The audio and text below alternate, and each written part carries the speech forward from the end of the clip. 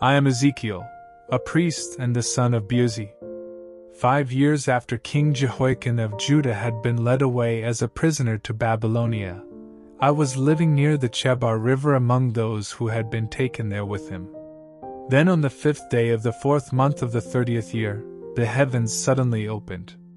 The Lord placed his hand upon me and showed me some visions. I saw a windstorm blowing in from the north. Lightning flashed from a huge cloud and lit up the whole sky with a dazzling brightness.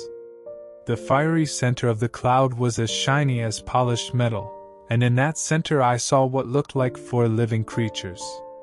They were somewhat like humans, except that each one had 4 faces and 4 wings.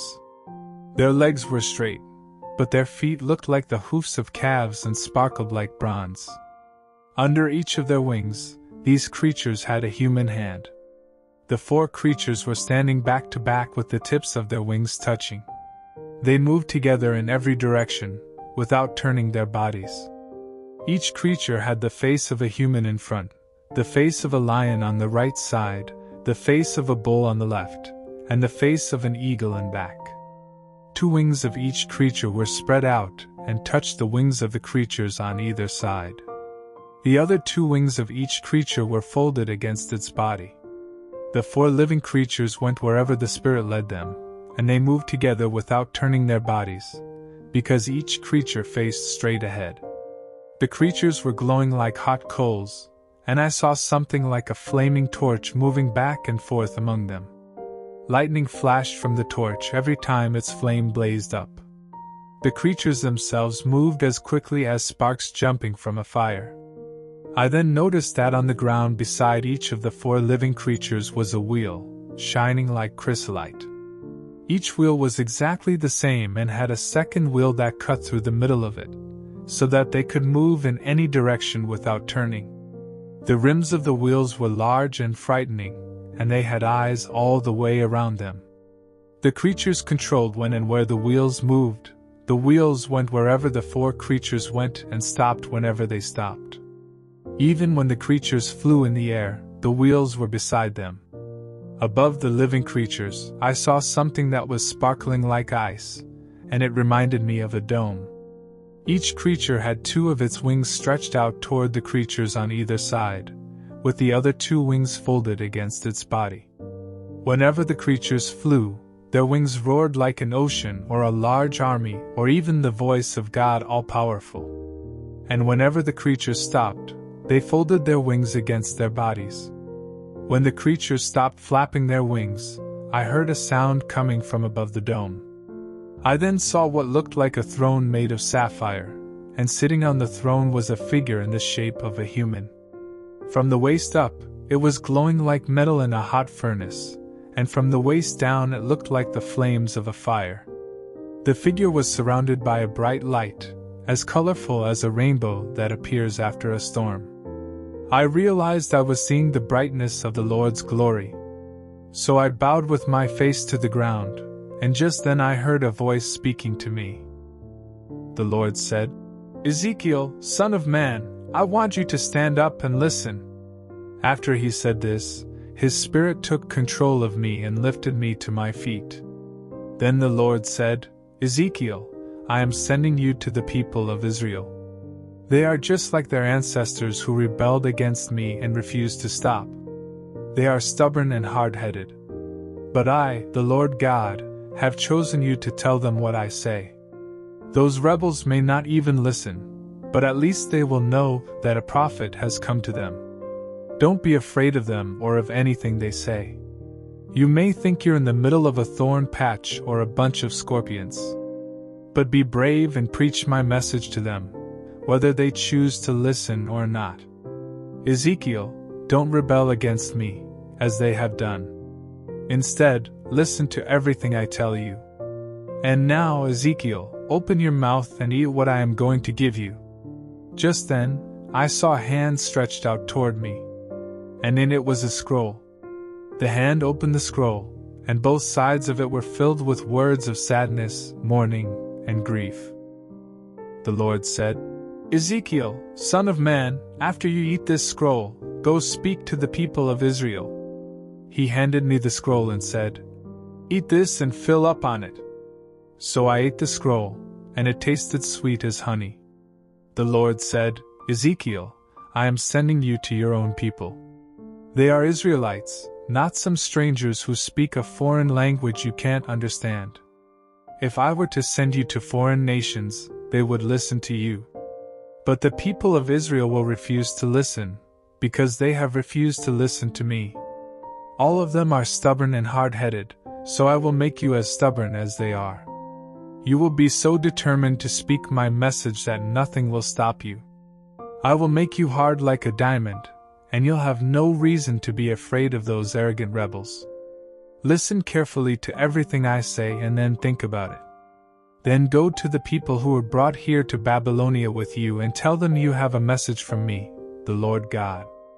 Do this, whether they listen to you or not." The Spirit lifted me up, and as the glory of the Lord started to leave, I heard a loud, thundering noise behind me. It was the sound made by the creatures' wings as they brushed against each other, and by the rumble of the wheels beside them. Then the Spirit carried me away. The Lord's power had taken complete control of me, and I was both annoyed and angry. When I was back with the others living at Abib Hill near the Chebar River, I sat among them for 7 days, shocked at what had happened to me. Ezekiel 7 days after I had seen the brightness of the Lord's glory, the Lord said, "Ezekiel, son of man, I have appointed you to stand watch for the people of Israel. So listen to what I say, then warn them for me. When I tell wicked people they will die because of their sins, you must warn them to turn from their sinful ways so they won't be punished. If you refuse, you are responsible for their death. However, if you do warn them, and they keep on sinning, they will die because of their sins, and you will be innocent. Now suppose faithful people start sinning, and I decide to put stumbling blocks in their paths to make them fall. They deserve to die because of their sins. So if you refuse to warn them, I will forget about the times they were faithful, and I will hold you responsible for their death. But if you do warn them, and they listen to you and stop sinning, I will let them live. And you will be innocent." The Lord took control of me and said, "Stand up! Go into the valley, and I will talk with you there." I immediately went to the valley, where I saw the brightness of the Lord's glory, just as I had seen it near the Chebar River, and I bowed with my face to the ground. His Spirit took control of me and lifted me to my feet. Then the Lord said, "Go back and lock yourself in your house. You will be tied up to keep you inside, and I will make you unable to talk or to warn those who have rebelled against me. But the time will come, when I will tell you what to say, and you will again be able to speak my message. Some of them will listen, others will be stubborn and refuse to listen. Ezekiel, son of man, find a brick and sketch a picture of Jerusalem on it. Then prepare to attack the brick as if it were a real city. Build a dirt mound and a ramp up to the top and surround the brick with enemy camps. On every side put large wooden poles as though you were going to break down the gate to the city. Set up an iron pan like a wall between you and the brick. All this will be a warning for the people of Israel. After that, lie down on your left side and stay there for days as a sign of Israel's punishment, 1 day for each year of its suffering. Then turn over and lie on your right side more days. That will be a sign of Judah's punishment, 1 day for each year of its suffering. The brick stands for Jerusalem, so attack it. Stare at it and shout angry warnings. I will tie you up, so you can't leave until your attack has ended. Get a large bowl. Then mix together wheat, barley, beans, lentils, and millet, and make some bread. This is what you will eat for the days you are lying down. Eat only a small loaf of bread each day and drink only 2 large cups of water. Use dried human waste to start a fire, then bake the bread on the coals where everyone can watch you. When I scatter the people of Israel among the nations, they will also have to eat food that is unclean, just as you must do." I said, "Lord God, please don't make me do that." Never in my life have I eaten food that would make me unacceptable to you. I've never eaten anything that died a natural death, or was killed by a wild animal, or that you said was unclean." The Lord replied, "Instead of human waste, I will let you bake your bread on a fire made from cow manure." Ezekiel, the people of Jerusalem will starve. They will have so little food and water that they will be afraid and hopeless. Everyone will be shocked at what is happening, and because of their sins, they will die a slow death. Ezekiel, son of man, get a sharp sword and use it to cut off your hair and beard. Weigh the hair and divide it into 3 equal piles. After you attack the brick that stands for Jerusalem, burn 1 pile of your hair on the brick. Chop up the 2nd pile and let the small pieces of hair fall around the brick. Throw the 3rd pile into the wind, and I will strike it with my own sword. Keep a few of the hairs and wrap them in the hem of your clothes. Then pull out a few of those hairs and throw them in the fire, so they will also burn. This fire will spread, destroying everyone in Israel. I am the Lord God, and I have made Jerusalem the most important place in the world, and all other nations admire it. But the people of Jerusalem rebelled and refused to obey me. They ignored my laws and have become even more sinful than the nations around them. So tell the people of Jerusalem, I am the Lord God. You have refused to obey my laws and teachings, and instead you have obeyed the laws of the surrounding nations. You have become more rebellious than any of them. Now all those nations will watch as I turn against you and punish you for your sins. Your punishment will be more horrible than anything I've ever done or will ever do again. Parents will be so desperate for food that they will eat their own children, and children will eat their parents. Those who survive this horror will be scattered in every direction. Your sins have disgusted me and made my temple unfit as a place to worship me. So I swear by my own life that I will cut you down and show you no pity. 1/3 of you will die here in Jerusalem from disease or starvation. Another 1/3 will be killed in war. And I will scatter the last 1/3 of you in every direction, then track you down and kill you. You will feel my fierce anger until I have finished taking revenge. Then you will know that I, the Lord, was furious because of your disobedience. Every passerby will laugh at your destruction. Foreign nations will insult you and make fun of you, but they will also be shocked and terrified at what I did in my anger. I will destroy your crops until you starve to death, and disasters will strike you like arrows. Starvation and wild animals will kill your children. I'll punish you with horrible diseases, and your enemies will strike you down with their swords. I, the Lord, have spoken. The Lord God said, Ezekiel, son of man, face the hills of Israel and tell them, listen, you mountains and hills, and every valley and gorge. I, the Lord, am about to turn against you and crush all the places where foreign gods are worshipped. Every altar will be smashed, and in front of the idols I will put to death the people who worship them. Dead bodies and bones will be lying around the idols and the altars. Every town in Israel will be destroyed to make sure that each shrine, idol, and altar is smashed. Everything the Israelites made will be a pile of ruins. All over the country your people will die. And those who survive will know that I, the Lord, did these things. I will let some of the people live through this punishment, but I will scatter them among the nations, where they will be prisoners. And when they think of me, they will realize that they disgraced me by rebelling and by worshipping idols. They will hate themselves for the evil things they did, and they will know that I am the Lord and that my warnings must be taken seriously. The Lord God then said, Ezekiel, beat your fists together and stamp your feet in despair. Moan in sorrow, because the people of Israel have done disgusting things and now will be killed by enemy troops, or they will die from starvation and disease. Those who live far away will be struck with deadly diseases. Those who live nearby will be killed in war. And the ones who are left will starve to death. I will let loose my anger on them. These people used to offer incense to idols at altars built on hills and mountaintops, and in the shade of large oak trees. But when they see dead bodies lying around those altars, they will know that I am the Lord. I will make their country a barren wasteland, from the southern desert to the town of Diblah in the north. Then they will know that I, the Lord, have done these things. The Lord God said, Ezekiel, son of man, tell the people of Israel that I am saying, Israel will soon come to an end. Your whole country is about to be destroyed as punishment for your disgusting sins. I, the Lord, am so angry that I will show no pity.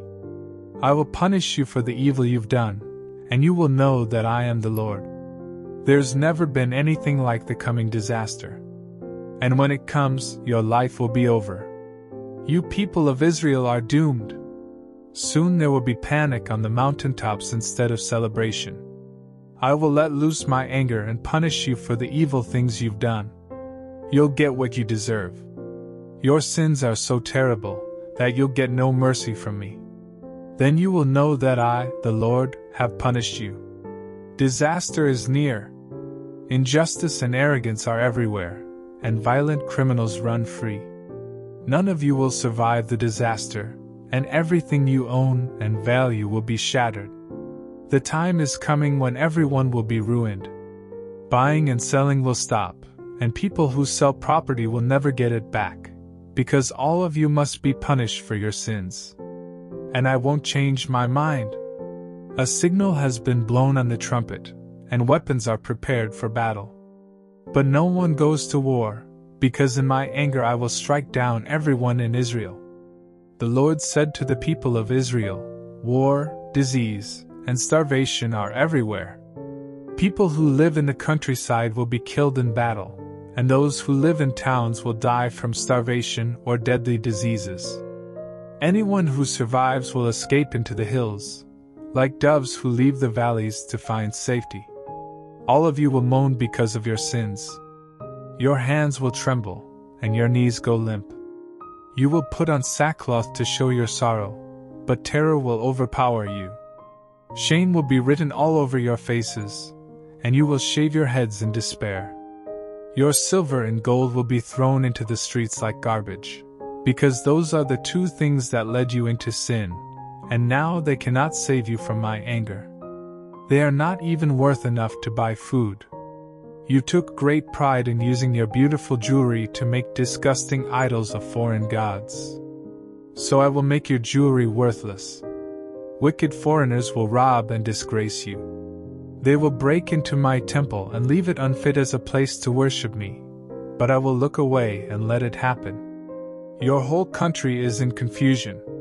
Murder and violence are everywhere in Israel, so I will tell the most wicked nations to come and take over your homes. They will put an end to the pride you have in your strong army, and they will make your places of worship unfit to use. You will be terrified and will desperately look for peace, but there will be no peace. One tragedy will follow another, and you'll hear only bad news. People will beg prophets to give them a message from me. Priests will stop teaching my law, and wise leaders won't be able to give advice. Even your king and his officials will lose hope and cry in despair. Your hands will tremble with fear.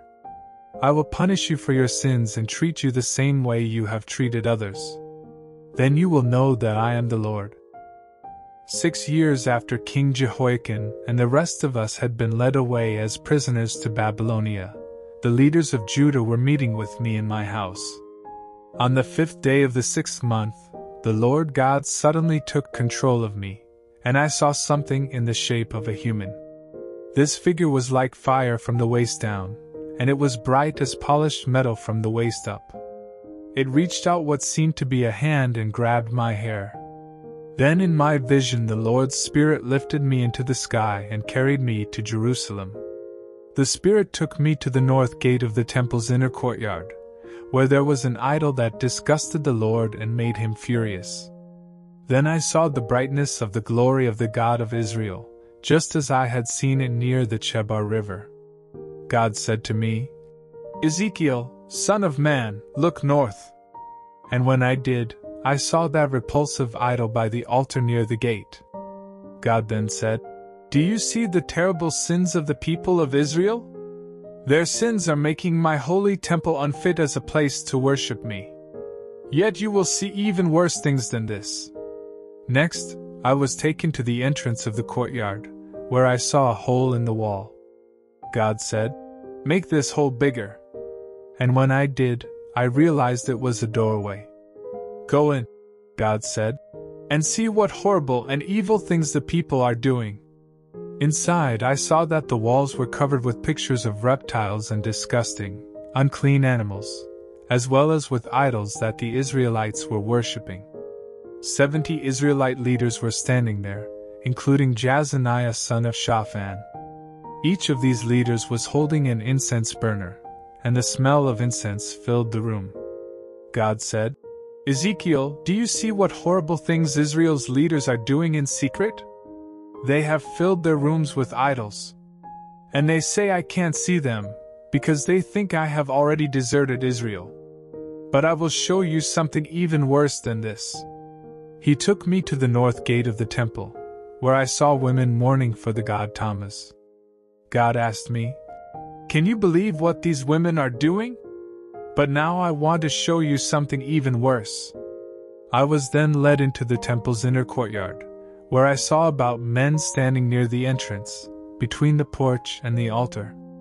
Their backs were to the Lord's temple, and they were bowing down to the rising sun. God said, "Ezekiel, it's bad enough that the people of Judah are doing these disgusting things. But they have also spread violence and injustice everywhere in Israel and have made me very angry. They have disgraced and insulted me in the worst possible way.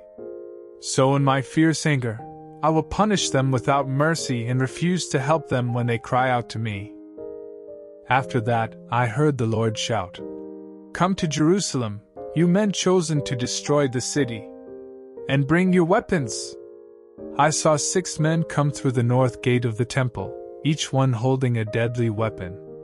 A 7th man dressed in a linen robe was with them, and he was carrying things to write with. The men went into the temple and stood by the bronze altar.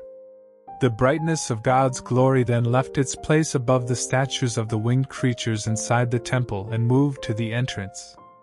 The Lord said to the man in the linen robe, "Walk through the city of Jerusalem and mark the forehead of anyone who is truly upset and sad about the terrible things that are being done here." He turned to the other 6 men and said, "Follow him and put to death everyone who doesn't have a mark on their forehead. Show no mercy or pity. Kill men and women, parents and children. Begin here at my temple, but be sure not to harm those who are marked." The men immediately killed the leaders who were standing there. Then the Lord said, "Pollute the temple by piling the dead bodies in the courtyards. Now get busy."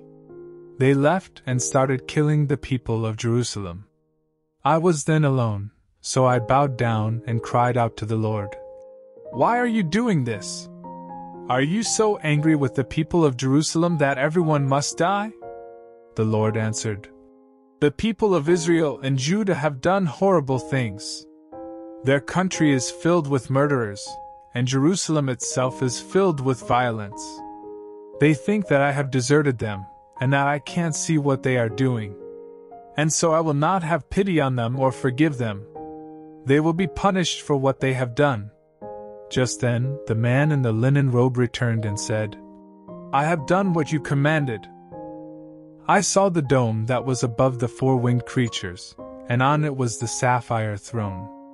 The Lord said to the man in the linen robe, "Walk among the 4 wheels beside the creatures and pick up as many hot coals as you can carry. Then scatter them over the city of Jerusalem." I watched him as he followed the Lord's instructions. The winged creatures were standing south of the temple when the man walked among them. A cloud filled the inner courtyard, and the brightness of the Lord's glory moved from above the creatures and stopped at the entrance of the temple. The entire temple was filled with His glory, and the courtyard was dazzling bright. The sound of the creatures' wings was as loud as the voice of God all-powerful, and could even be heard in the outer courtyard. The man in the robe was now standing beside a wheel. One of the 4 creatures reached its hand into the fire among them, and gave him some of the hot coals. The man took the coals and left. I noticed again that each of the 4 winged creatures had what looked like human hands under their wings, and I saw the 4 wheels near the creatures. These wheels were shining like chrysolite. Each wheel was exactly the same and had a second wheel that cut through the middle of it, so that they could move in any direction without turning. The wheels moved together whenever the creatures moved. I also noticed that the wheels and the creatures' bodies, including their backs, their hands, and their wings, were covered with eyes. And I heard a voice calling these the wheels that spin. Each of the winged creatures had 4 faces: the face of a bull, the face of a human, the face of a lion, and the face of an eagle. These were the same creatures I had seen near the Chebar River. They controlled when and where the wheels moved. The wheels went wherever the creatures went and stopped whenever they stopped. Even when the creatures flew in the air, the wheels stayed beside them. Then I watched the brightness of the Lord's glory move from the entrance of the temple and stop above the winged creatures. They spread their wings and flew into the air with the wheels at their side. They stopped at the east gate of the temple, and the Lord's glory was above them. I knew for sure that these were the same creatures I had seen beneath the Lord's glory near the Chebar River. They had 4 wings with hands beneath them, and they had the same 4 faces as those near the river. Each creature moved straight ahead without turning. The Lord's Spirit lifted me up and took me to the east gate of the temple, where I saw men, including the 2 leaders, Jazaniah son of Azar and Pelatiah son of Benaiah. The Lord said, "Ezekiel, son of man, these men are making evil plans and giving dangerous advice to the people of Jerusalem. They say things like, 'Let's build more houses. This city is like a cooking pot over a fire, and we are the meat, but at least the pot keeps us from being burned in the fire.' So, Ezekiel, condemn them." The Lord's Spirit took control of me and told me to tell these leaders, "I, the Lord God, know what you leaders are saying. You have murdered so many people that the city is filled with dead bodies. This city is indeed a cooking pot, but the bodies of those you killed are the meat. And so I will force you to leave Jerusalem, and I'll send armies to attack you, just as you fear. Then you will be captured and punished by foreign enemies. You will be killed in your own country, but not before you realize that I, the Lord, have done these things. You leaders claim to be meat in a cooking pot, but you won't be protected by this city. No, you will die at the border of Israel. You will realize that while you were following the laws of nearby nations, you were disobeying my laws and teachings. And I am the Lord." Before I finished speaking, Pelatiah dropped dead. I bowed down and cried out, "Please, Lord God, don't kill everyone left in Israel." The Lord replied, "Ezekiel, son of man, the people living in Jerusalem claim that you and the other Israelites who were taken to Babylonia are too far away to worship me. They also claim that the land of Israel now belongs only to them. But here is what I want you to tell the Israelites in Babylonia. It's true that I, the Lord God, have forced you out of your own country and made you live among foreign nations.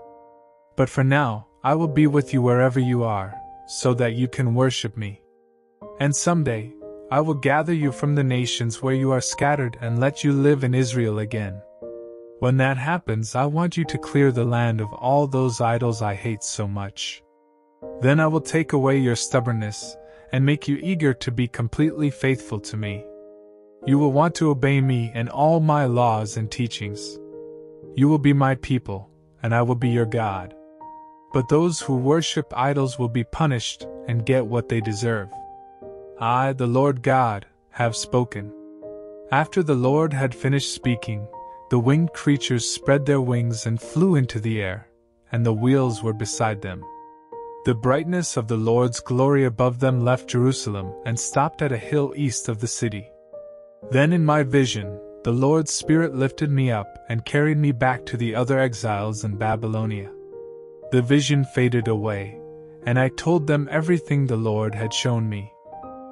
The Lord said, Ezekiel, son of man, you are living among rebellious people. They have eyes, but refuse to see, they have ears, but refuse to listen. So before it gets dark, here is what I want you to do. Pack a few things as though you were going to be taken away as a prisoner. Then go outside where everyone can see you and walk around from place to place.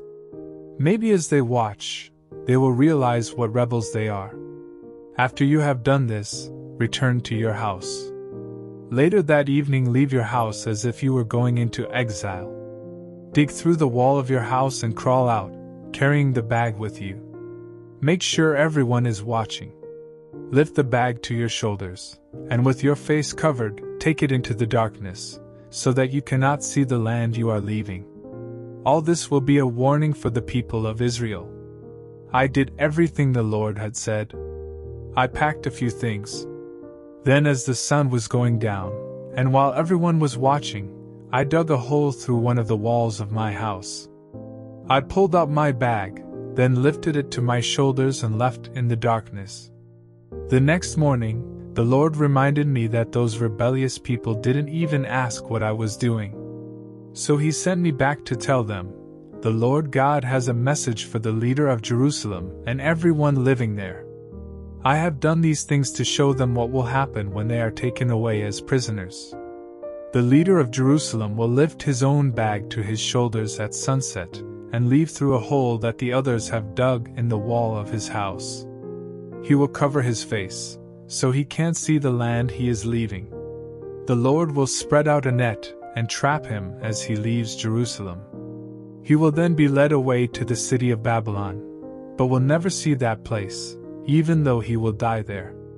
His own officials and troops will scatter in every direction, and the Lord will track them down and put them to death. The Lord will force the rest of the people in Jerusalem to live in foreign nations, where they will realize that he has done all these things. Some of them will survive the war, the starvation, and the deadly diseases. That way, they will be able to tell foreigners how disgusting their sins were, and that it was the Lord who punished them in this way. The Lord said, Ezekiel, son of man, shake with fear when you eat, and tremble when you drink. Tell the people of Israel that I, the Lord, say that someday everyone in Jerusalem will shake when they eat and tremble when they drink. Their country will be destroyed and left empty, because they have been cruel and violent. Every town will lie in ruins, and the land will be a barren desert. Then they will know that I am the Lord. The Lord said, Ezekiel, son of man, you've heard people in Israel use the saying, time passes, and prophets are proved wrong. Now tell the people that I, the Lord, am going to prove that saying wrong. No one will ever be able to use it again in Israel, because very soon everything I have said will come true. The people will hear no more useless warnings and false messages. I will give them my message, and what I say will certainly happen. Warn those rebels that the time has come for them to be punished. I, the Lord, make this promise. Ezekiel, the people of Israel are also saying that your visions and messages are only about things in the future. So tell them that my words will soon come true, just as I have warned. I, the Lord, have spoken.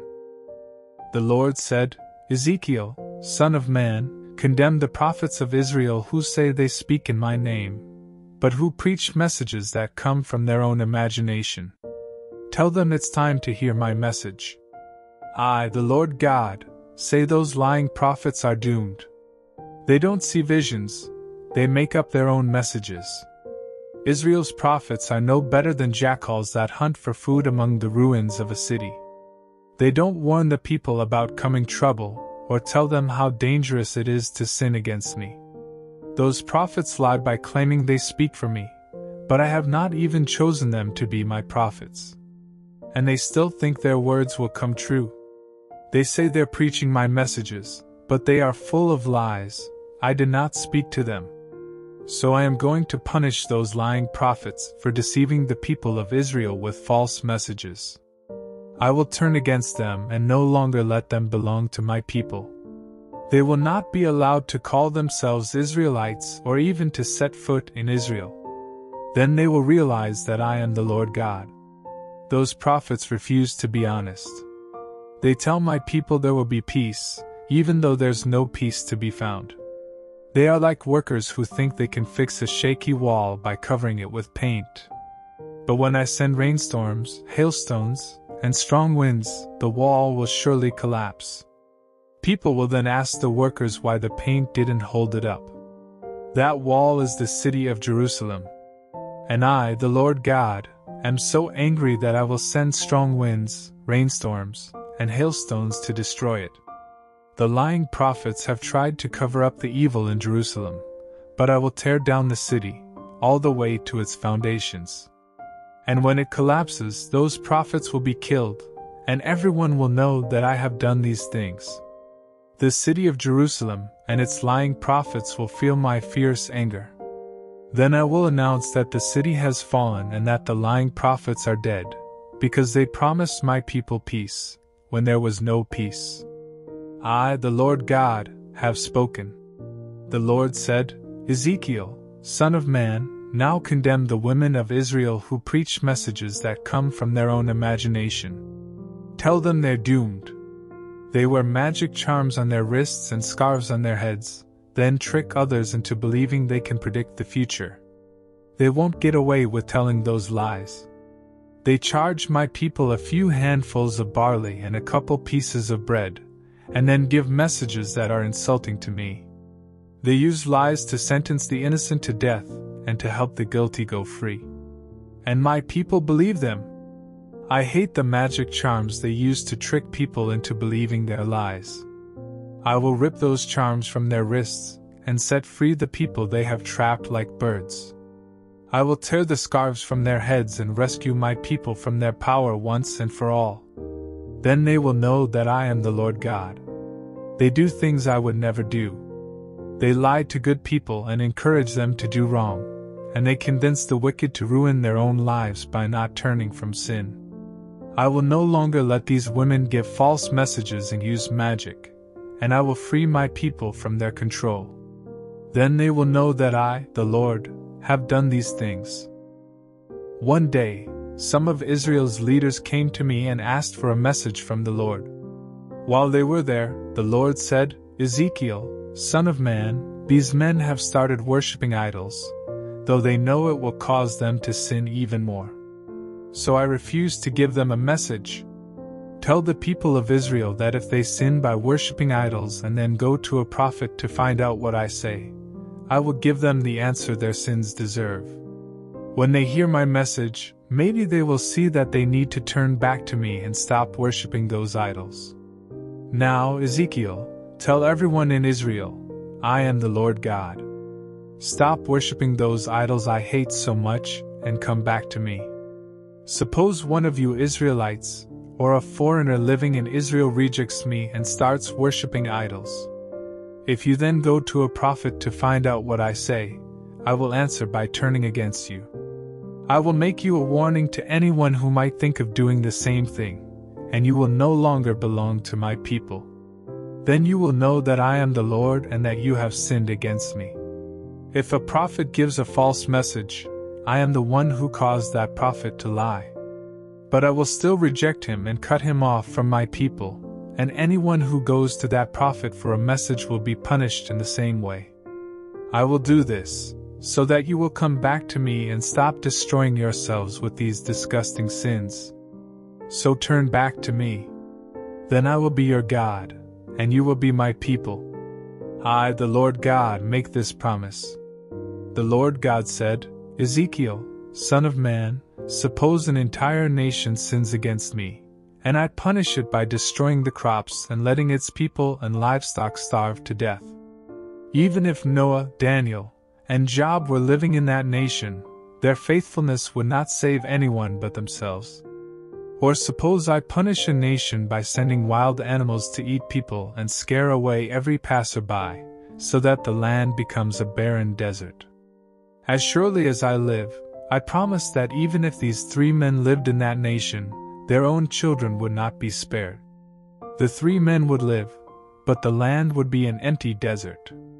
Or suppose I send an enemy to attack a sinful nation and kill its people and livestock. If these 3 men were in that nation when I punished it, not even their children would be spared. Only the 3 men would live. And suppose I am so angry that I send a deadly disease to wipe out the people and livestock of a sinful nation. Again, even if Noah, Daniel, and Job were living there, I, the Lord, promised that the children of these faithful men would also die. Only the 3 of them would be spared. I am the Lord God, and I promise to punish Jerusalem severely. I will send war, starvation, wild animals, and deadly disease to slaughter its people and livestock. And those who survive will be taken from their country and led here to Babylonia. Ezekiel, when you see how sinful they are, you will know why I did all these things to Jerusalem.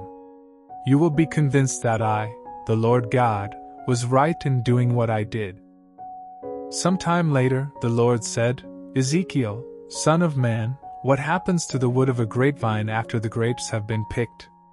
It isn't like other trees in the forest, because the wood of a grapevine can't be used to make anything, not even a small peg to hang things on. It can only be used as firewood. But after its ends are burnt, and its middle is charred, it can't be used for anything. The wood is useless before it is burned, and afterwards, it is completely worthless. I, the Lord God, promise that just as the wood of a grapevine is burned as firewood, I will punish the people of Jerusalem with fire. Some of them have escaped one destruction, but soon they will be completely burned. And when that happens, you, Ezekiel, will know that I am the Lord. I will make their country an empty wasteland, because they have not been loyal to me. I, the Lord God, have spoken. The Lord said, Ezekiel, son of man, remind the people of Jerusalem of their disgusting sins and tell them that I, the Lord God, am saying, Jerusalem, you were born in the country where Canaanites lived. Your father was an Amorite, and your mother was a Hittite. When you were born, no one cut you loose from your mother or washed your body. No one rubbed your skin with salt and olive oil, and wrapped you in warm blankets.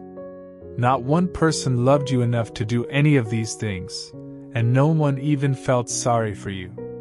You were despised, thrown into a field, and forgotten. I saw you lying there, rolling around in your own blood, and I couldn't let you die.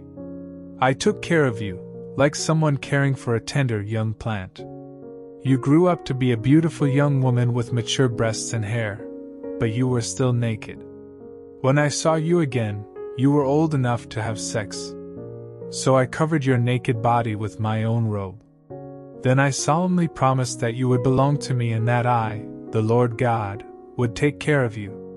I washed the blood off you and rubbed your skin with olive oil. I gave you the finest clothes and the most expensive robes, as well as sandals made from the best leather. I gave you bracelets, a necklace, a ring for your nose, some earrings, and a beautiful crown. Your jewelry was gold and silver, and your clothes were made of only the finest material and embroidered linen. Your bread was baked from fine flour, and you ate honey and olive oil. You were as beautiful as a queen, and everyone on earth knew it. I, the Lord God, had helped you become a lovely young woman. You learned that you were attractive enough to have any man you wanted, so you offered yourself to every passerby. You made shrines for yourself and decorated them with some of your clothes. That's where you took your visitors to have sex with them. These things should never have happened. You made idols out of the gold and silver jewelry I gave you, then you sinned by worshipping those idols. You dressed them in the clothes you got from me, and you offered them the olive oil and incense I gave you. I supplied you with fine flour, olive oil, and honey, but you sacrificed it all as offerings to please those idols.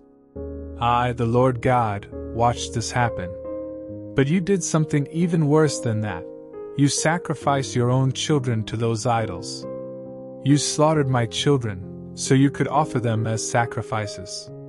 You were so busy sinning and being a prostitute that you refused to think about the days when you were young and were rolling around naked in your own blood. Now I, the Lord God, say you are doomed. Not only did you do these evil things, but you also built places on every street corner where you disgraced yourself by having sex with anyone who walked by. And you did that more and more every day. To make me angry, you even offered yourself to Egyptians, who were always ready to sleep with you. So I punished you by letting those greedy Philistine enemies take over some of your territory. But even they were offended by your repulsive behavior. You couldn't get enough sex, so you chased after Assyrians and slept with them. You still weren't satisfied, so you went after Babylonians. But those merchants could not satisfy you either. I, the Lord God, say that you were so disgusting that you would have done anything to get what you wanted. You had sex on every street corner, and when you finished, you refused to accept money. That's worse than being a prostitute. You are nothing but an unfaithful wife who would rather have sex with strangers than with your own husband. Prostitutes accept money for having sex, but you bribe men from everywhere to have sex with you. You're not like other prostitutes. Men don't ask you for sex, you offer to pay them. The Lord said, Jerusalem, you prostitute, listen to me. You chased after lovers, then took off your clothes and had sex. You even worshipped disgusting idols and sacrificed your own children as offerings to them. So I, the Lord God, will gather every one of your lovers, those you liked and those you hated. They will stand around you, and I will rip off your clothes and let all of those lovers stare at your nakedness. I will find you guilty of being an unfaithful wife and a murderer, and in my fierce anger I will sentence you to a violent death. Then I will hand you over to your lovers, who will tear down the places where you had sex. They will take your clothes and jewelry, leaving you naked and empty-handed. Your lovers and an angry mob will stone you to death. They will cut your dead body into pieces and burn down your houses. Other women will watch these terrible things happen to you. I promise to stop you from being a prostitute and paying your lovers for sex. Only then will I calm down and stop being angry and jealous. You made me furious by doing all these disgusting things and by forgetting how I took care of you when you were young. Then you made things worse by acting like a prostitute. You must be punished. I, the Lord God, have spoken. The Lord said, people will use this saying about you, Jerusalem. If the mother is bad, so is her daughter.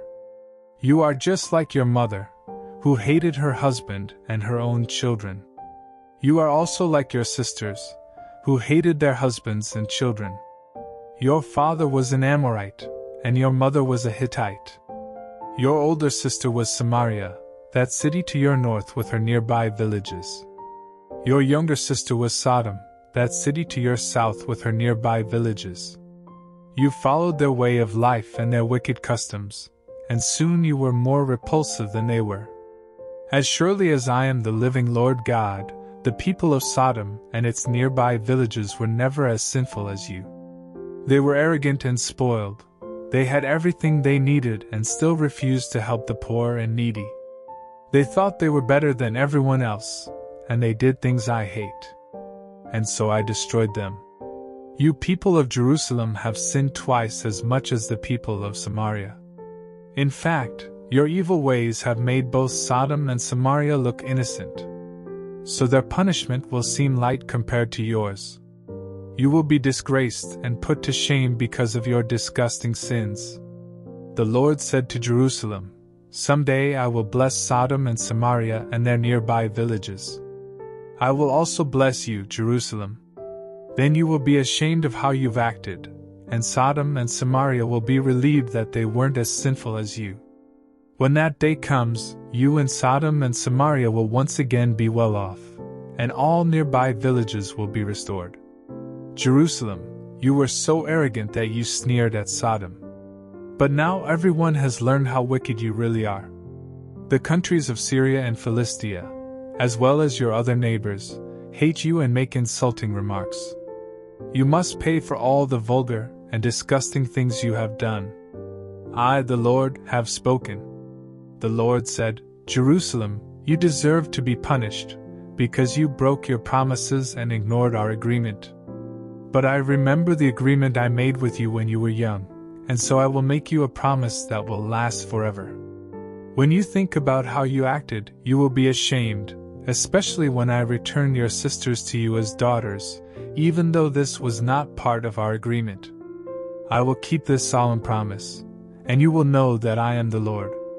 I will forgive you, but you will think about your sins and be too ashamed to say a word. I, the Lord God, have spoken. The Lord said, Ezekiel, son of man, tell the people of Israel the following story, so they will understand what I am saying to them. A large eagle with strong wings and beautiful feathers once flew to Lebanon. It broke the top branch off a cedar tree, then carried it to a nation of merchants, and left it in one of their cities. The eagle also took a seed from Israel and planted it in a fertile field with plenty of water, like a willow tree beside a stream.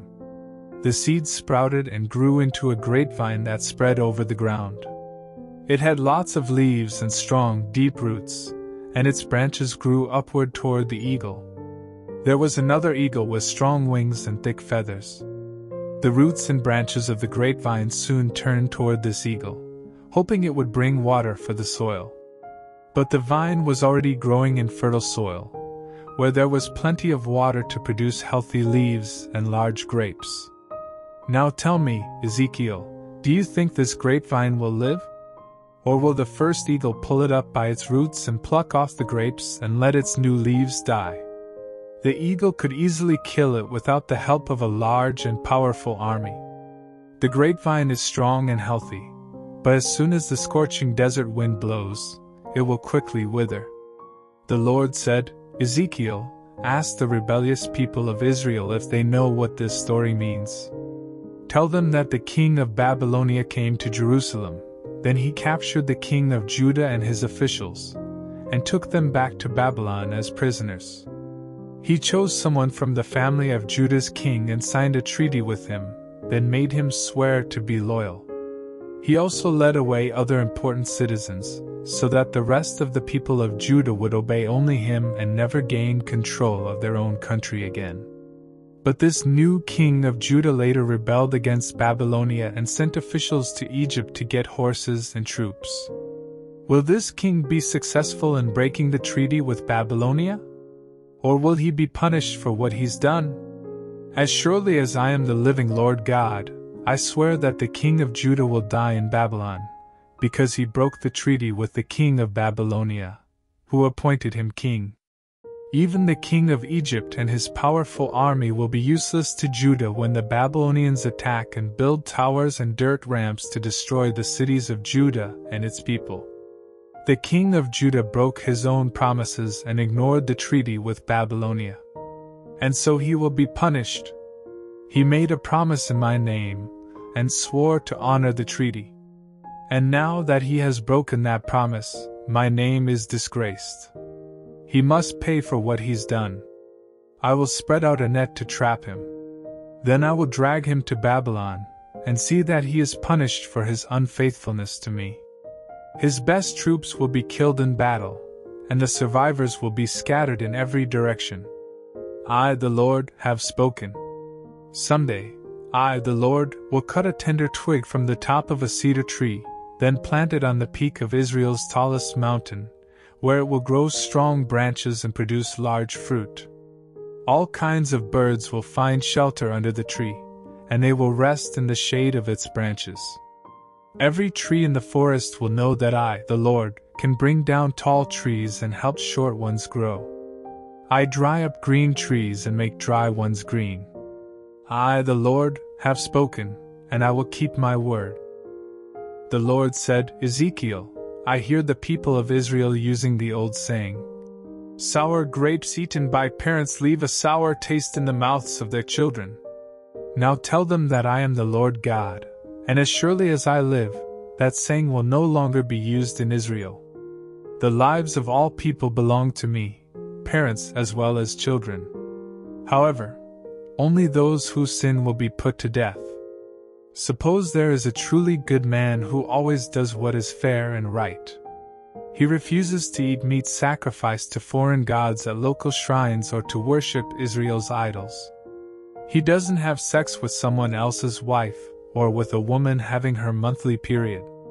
He never cheats or robs anyone and always returns anything taken as security for a loan. He gives food and clothes to the poor and doesn't charge interest when lending money. He refuses to do anything evil. He is fair to everyone and faithfully obeys my laws and teachings. This man is good, and I promise he will live. But suppose this good man has an evil son who is violent and commits sins his father never did. He eats meat at local shrines, has sex with someone else's wife, cheats the poor, and robs people. He keeps what is given to him as security for a loan. He worships idols, does disgusting things, and charges high interest when lending money. An evil man like that will certainly not live. He is the one who has done these horrible sins, so it's his own fault that he will be put to death. But suppose this evil man has a son who sees his father do these things and refuses to act like him. He doesn't eat meat at local shrines or worship Israel's idols, and he doesn't have sex with someone else's wife. He never cheats or robs anyone and doesn't even demand security for a loan. He gives food and clothes to the poor and refuses to do anything evil or to charge interest. And he obeys all my laws and teachings. Such a man will live. His own father sinned, but this good man will not be put to death for the sins of his father. It is his father who will die for cheating and robbing and doing evil. You may wonder why a son isn't punished for the sins of his father. It is because the son does what is right and obeys my laws. Only those who sin will be put to death. Children won't suffer for the sins of their parents, and parents won't suffer for the sins of their children. Good people will be rewarded for what they do, and evil people will be punished for what they do. Suppose wicked people stop sinning and start obeying my laws and doing right. They won't be put to death. All their sins will be forgiven, and they will live because they did right. I, the Lord God, don't like to see wicked people die. I had much rather see them turn back from their sins and live. But when good people start sinning and doing disgusting things, will they live? No. All their good deeds will be forgotten, and they will be put to death because of their sins. You people of Israel accuse me of being unfair. But listen, I'm not unfair, you are. If good people start doing evil, they must be put to death, because they have sinned. And if wicked people start doing right, they will save themselves from punishment. They will think about what they've done and stop sinning, and so they won't be put to death. But you still say that I am unfair. You are the ones who have done wrong and are unfair. I will judge each of you for what you've done.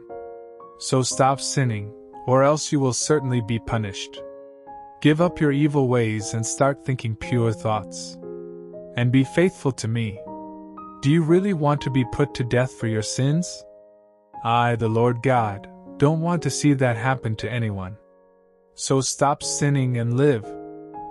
Ezekiel, sing a funeral song for two of Israel's leaders. Your mother was a brave lioness who raised her cubs among lions. She taught one of them to hunt, and he learned to eat people. When the nations heard of him, they trapped him in a pit, then they used hooks to drag him to Egypt. His mother waited for him to return. But soon she lost all hope and raised another cub, who also became fierce. He hunted with other lions and learned to eat people. He destroyed fortresses and ruined towns. His mighty roar terrified everyone. Nations plotted to kill him, and people came from all over to spread out a net and catch him in a trap. They put him in a cage and took him to Babylonia. The lion was locked away, so that his mighty roar would never again be heard on Israel's hills. Your mother was a vine like you, growing near a stream. There was plenty of water, so she was filled with branches and with lots of fruit. Her strong branches became symbols of authority, and she was taller than all other trees. Everyone could see how strong and healthy she was. But in anger, I pulled her up by the roots and threw her to the ground, where the scorching desert wind dried out her fruit. Her strong branches wilted and burned up. Then she was planted in a hot, dry desert, where her stem caught fire, and flames burned her branches and fruit. Not one strong branch is left, she is stripped bare. This funeral song must be sung with sorrow. 7 years after King Jehoiakim and the rest of us had been led away as prisoners to Babylonia, some of Israel's leaders came to me on the 10th day of the 5th month. They sat down and asked for a message from the Lord. Just then, the Lord God said, "Ezekiel, son of man, these leaders have come to find out what I want them to do. As surely as I live, I will not give them an answer of any kind. Are you willing to warn them, Ezekiel? Then remind them of the disgusting sins of their ancestors. Tell them that long ago I, the Lord God, chose Israel to be my own. I appeared to their ancestors in Egypt and made a solemn promise that I would be their God and the God of their descendants. I swore that I would rescue them from Egypt and lead them to a land I had already chosen. This land was rich with milk and honey and was the most splendid land of all. I told them to get rid of their disgusting idols and not to sin by worshipping the gods of Egypt. I reminded them that I was the Lord their God, but they still rebelled against me. They refused to listen and kept on worshipping their idols and foreign gods. In my anger, I decided to punish the Israelites in Egypt. But that would have made me look like a liar, because I had already promised in front of everyone that I would lead them out of Egypt. So I brought them out and led them into the desert. I gave them my laws and teachings, so they would know how to live right. And I commanded them to respect the Sabbath as a way of showing that they were holy and belonged to me. But the Israelites rebelled against me in the desert. They refused to obey my laws and teachings, and they treated the Sabbath like any other day. Then in my anger, I decided to destroy the Israelites in the desert once and for all. But that would have disgraced me, because many other nations had seen me bring the Israelites out of Egypt. Instead, I told them in the desert that I would not lead them into the beautiful, fertile land I had promised. I said this because they had not only ignored my laws and teachings, but had disgraced my Sabbath and worshipped idols. Yet I felt sorry for them and could not let them die in the desert. So I warned the children not to act like their parents, or follow their evil ways or worship their idols. I reminded them that I was the Lord their God and that they should obey my laws and teachings. I told them to respect my Sabbath to show that they were my people and that I was the Lord their God. But the children also rebelled against me. They refused to obey my laws and teachings, and they treated the Sabbath as any other day. I became angry and decided to punish them in the desert. But I did not. That would have disgraced me in front of the nations that had seen me bring the Israelites out of Egypt. So I solemnly swore that I would scatter the people of Israel across the nations, because they had disobeyed my laws and ignored my teachings. They had disgraced my Sabbath and worshipped the idols their ancestors had made. I gave them laws that bring punishment instead of life, and I let them offer me unacceptable sacrifices, including their firstborn sons. I did this to horrify them and to let them know that I, the Lord, was punishing them. Ezekiel, tell the people of Israel that their ancestors also rejected and insulted me by offering sacrifices, incense, and wine to gods on every hill and under every large tree. I was very angry, because they did these things in the land I had given them. I asked them where they went to worship those gods, and they answered, at the local shrines. And those places of worship are still called shrines. Then asked the Israelites why they are following the example of their wicked ancestors by worshipping idols and by sacrificing their own children as offerings. They commit these sins and still think they can ask me for a message. As surely as I am the living Lord God, I will give them no answer. They may think they can be like other nations and get away with worshipping idols made of wood and stone. But that will never happen. The Lord said to the people of Israel, "As surely as I am the living Lord God, I will rule over you with my powerful arm. You will feel my fierce anger and my power, when I gather you from the places where you are scattered and lead you into a desert surrounded by nations. I will meet you there face to face. Then I will pass judgment on you and punish you, just as I punished your ancestors in the desert near Egypt. I will force each of you to obey the regulations of our solemn agreement. I will separate the sinful rebels from the rest of you, and even though I will bring them from the nations where they live in exile, they won't be allowed to return to Israel. Then you will know that I am the Lord. Go ahead and worship your idols for now, you Israelites, because soon I will no longer let you dishonor me by offering gifts to them. You will have no choice but to obey me. When that day comes, everyone in Israel will worship me on Mount Zion, my holy mountain in Jerusalem. I will once again call you my own, and I will accept your sacred offerings and sacrifices. When I bring you home from the places where you are now scattered, I will be pleased with you, just as I am pleased with the smell of the smoke from your sacrifices. Every nation on earth will see that I am holy, and you will know that I, the Lord, am the one who brought you back to Israel, the land I promised your ancestors. Then you will remember your wicked sins, and you will hate yourselves for doing such horrible things. They have made you unacceptable to me, so you deserve to be punished. But I will treat you in a way that will bring honor to my name, and you will know that I am the Lord God." The Lord said, "Ezekiel, son of man, turn toward the south and warn the forests that I, the Lord God, will start a fire that will burn up every tree, whether green or dry. Nothing will be able to put out the blaze of that fire as it spreads to the north and burns everything in its path.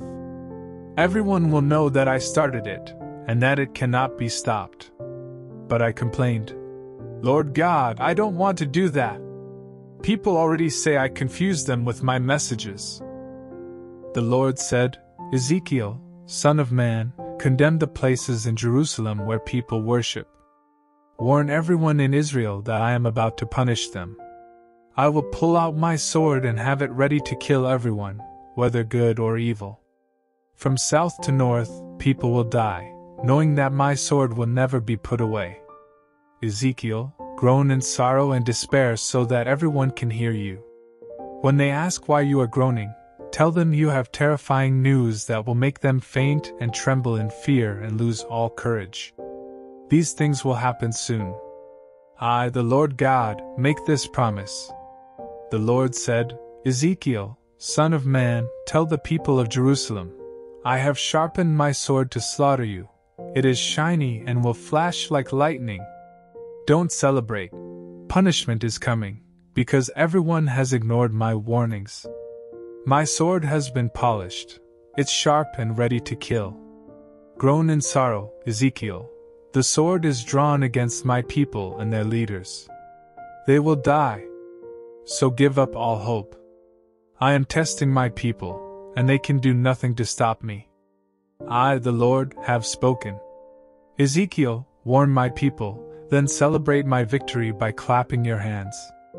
My vicious sword will attack again and again, killing my people with every stroke. They will lose all courage and stumble with fear. My slaughtering sword is waiting at every gate, flashing and ready to kill. It will slash right and left, wherever the blade is pointed. Then I will stop being angry, and I will clap my hands in victory. I, the Lord, have spoken." The Lord said, "Ezekiel, son of man, mark 2 roads for the king of Babylonia to follow when he comes with his sword. The roads will begin at the same place. But be sure to put up a signpost where the 2 roads separate and go in different directions. Clearly mark where the 2 roads lead. One goes to Rabbah, the capital of Ammon, and the other goes to Jerusalem, the fortified capital of Judah. When the Babylonian king stands at that signpost, he will decide which way to go by shaking his arrows, by asking his idols, and by carefully looking at the liver of a sacrificed animal. His right hand will pull out the arrow marked Jerusalem. Then he will immediately give the signal to shout the battle cry, to build dirt ramps up to the top of the city walls, to break down its walls and gates with large wooden poles, and to kill the people. Everyone in Jerusalem had promised to be loyal to Babylonia, and so none of them will believe that this could happen to them. But Babylonia's king will remind them of their sinful ways and warn them of their coming captivity. Ezekiel, tell the people of Jerusalem and their ruler that I, the Lord God, am saying, everything you do is wicked and shows how sinful you are. You are guilty and will be taken away as prisoners. And now, you evil and wicked ruler of Israel, your day of final punishment is almost here. I, the Lord God, command you to take off your royal turban and your crown, because everything will be different. Those who had no power will be put in charge, and those who now rule will become nobodies. I will leave Jerusalem in complete ruins like no one has ever seen until my chosen one comes to punish this city.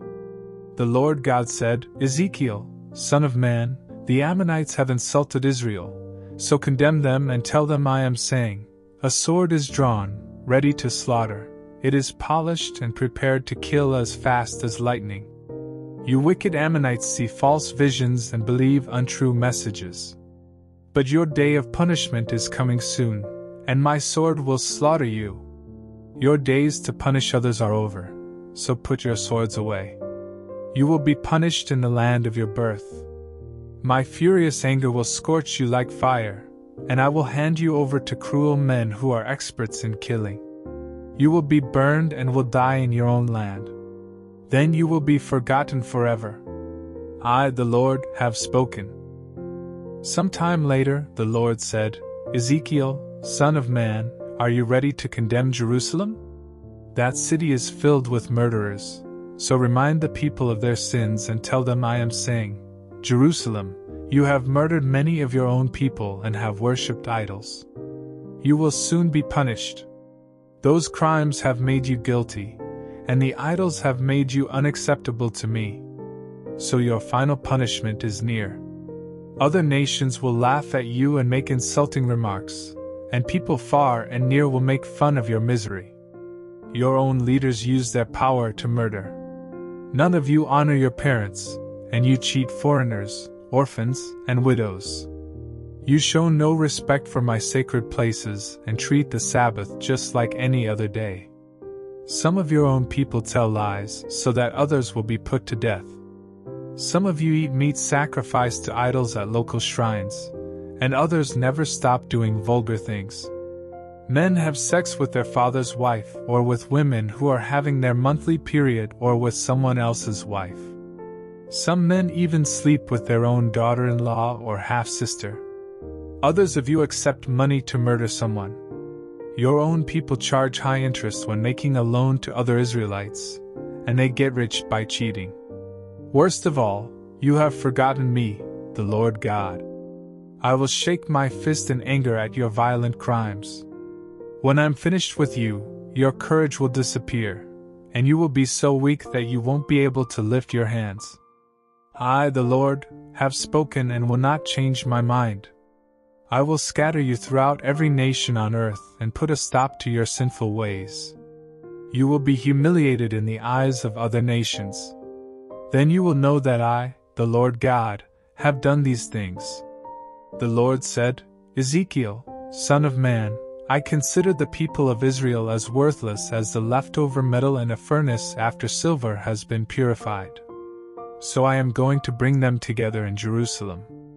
I will be like a metalworker who collects that metal from the furnace and melts it down. I will collect the Israelites and blow on them with my fiery anger.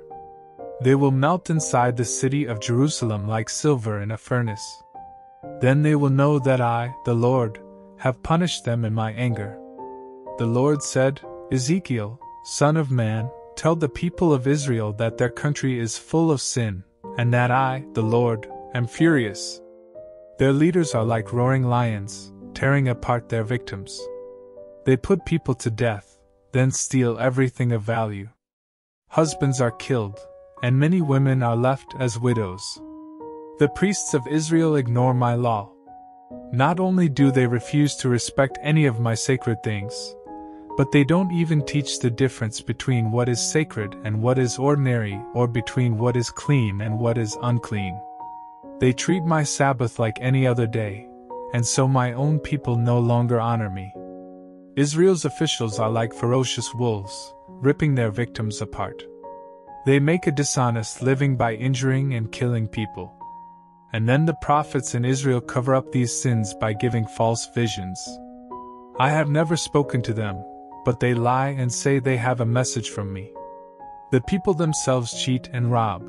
They abuse the poor and take advantage of foreigners. I looked for someone to defend the city and to protect it from my anger, as well as to stop me from destroying it. But I found no one. So in my fierce anger, I will punish the Israelites for what they have done, and they will know that I am furious. I, the Lord, have spoken. The Lord said, Ezekiel, son of man, listen to this story about two sisters. While they were young and living in Egypt, they became prostitutes. The older one was named Oholah, which stands for Samaria. The younger one was Oholibah, which stands for Jerusalem. They became my wives and gave birth to my children. Even though Oholah was my wife, she continued to be a prostitute and chased after Assyrian lovers. She offered herself to soldiers in purple uniforms, handsome, high-ranking officers and cavalry troops. She had sex with all the important Assyrian officials and even worshipped their disgusting idols. Once she started doing these things in Egypt, she never stopped. Men slept with her, and she was always ready for sex. So I gave Oholah to the Assyrian lovers she wanted so badly. They ripped off her clothes, then captured her children and killed her. Women everywhere talked about what had happened to Oholah. Oholibah saw all this, but she was more sinful and wanted sex more than her sister Oholah ever did. Oholibah also chased after good-looking Assyrian officers, uniformed soldiers, and cavalry troops. Just like her sister, she did vulgar things.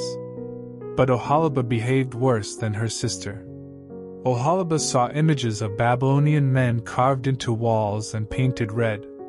They had belts around their waists and large turbans on their heads, and they reminded her of Babylonian cavalry officers. As soon as she looked at them, she wanted to have sex with them. And so, she sent messengers to bring them to her. Men from Babylonia came and had sex with her so many times that she got disgusted with them. She let everyone see her naked body and didn't care if they knew she was a prostitute. That's why I turned my back on her, just as I had done with her older sister. Oholibah didn't stop there, but became even more immoral and acted as she had back in Egypt. She eagerly wanted to go to bed with Egyptian men, who were famous for their sexual powers. And she longed for the days when she was a young prostitute, when men enjoyed caressing her body. The Lord God said, Oholibah, though you no longer want to be around your lovers, they will surround you like enemies, when I turn them against you. I will gather all the handsome young officials and the high-ranking cavalry officers from Babylonia and Assyria, as well as from the Chaldean tribes of Pekod, Shoa, and Koa. Their large armies will come from the north with chariots and wagons carrying weapons. They will wear shields and helmets and will surround you, and I will let them judge and sentence you according to their own laws. I am angry with you, so I will let them be very cruel. They will cut off your nose and ears. They will kill your children and burn alive anyone in your family who survives. Your clothes and jewelry will be torn off. I will stop your wickedness and the prostitution you started back in Egypt. You will never want to think about those days again. I, the Lord God, am ready to hand you over to those hateful enemies that you find so disgusting.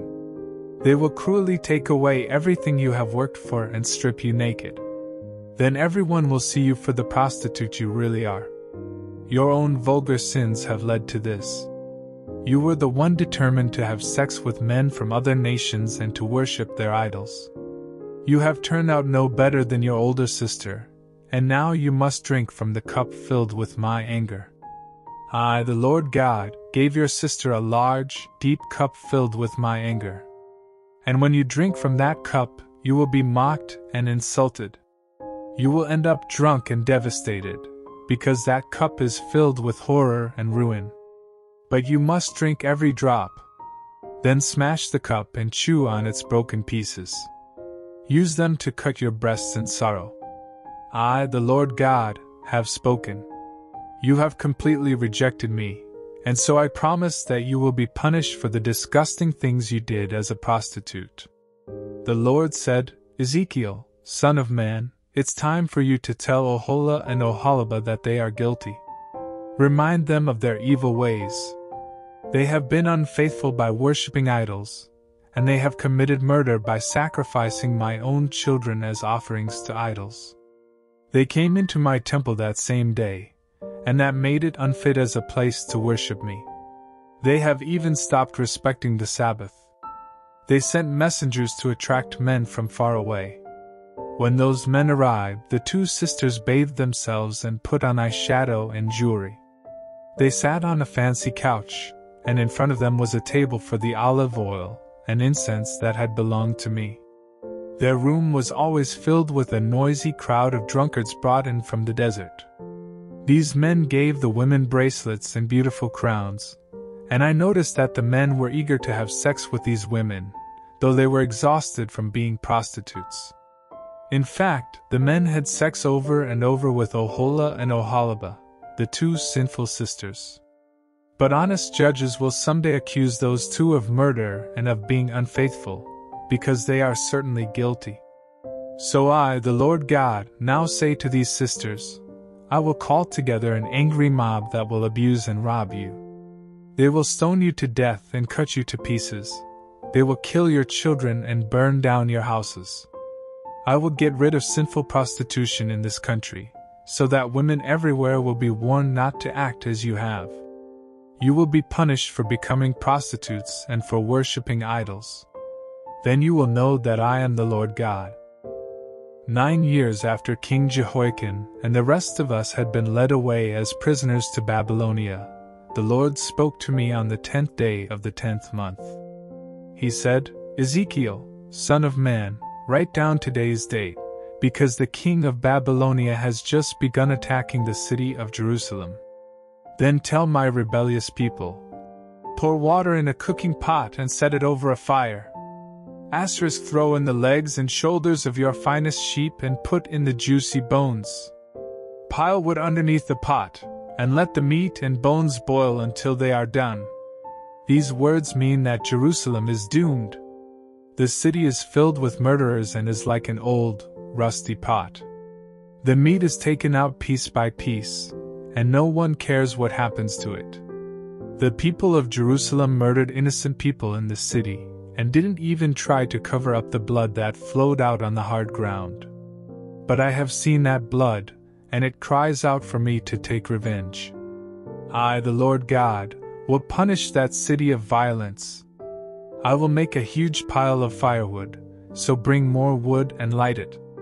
Cook the meat and boil away the broth to let the bones scorch. Then set the empty pot over the hot coals until it is red hot. That will clean the pot and burn off the rust. I've tried everything else. Now the rust must be burned away. Jerusalem is so full of sin and evil that I can't get it clean, even though I have tried. It will stay filthy until I let loose my fierce anger against it. That time will certainly come. And when it does, I won't show the people of Jerusalem any pity or change my mind. They must be punished for the evil they have done. I, the Lord God, have spoken. The Lord said, Ezekiel, son of man, I will suddenly take the life of the person you love most. But I don't want you to complain or cry. Mourn in silence and don't show that you are grieving. Don't remove your turban or take off your sandals, Don't cover your face to show your sorrow, or eat the food that mourners eat. One morning, I was talking with the people as usual, and by sunset my wife was dead. The next day I did what the Lord had told me, and when people saw me, they asked, "Why aren't you mourning for your wife?" I answered, "The Lord God says He is ready to destroy the temple in which you take such pride and which makes you feel so safe. Your children who now live in Jerusalem will be killed. Then you will do the same things I have done. You will leave your face uncovered and refuse to eat the food that mourners usually eat. You won't take off your turbans and your sandals. You won't cry or mourn, but all day long you will go around groaning because of your sins. I am a warning sign. Everything I have done, you will also do. And then you will know the Lord God has made these things happen."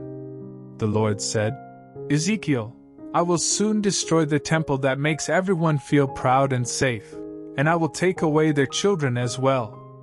On that same day, someone will escape from the city and come to tell you what has happened. Then you will be able to speak again, and the two of you will talk.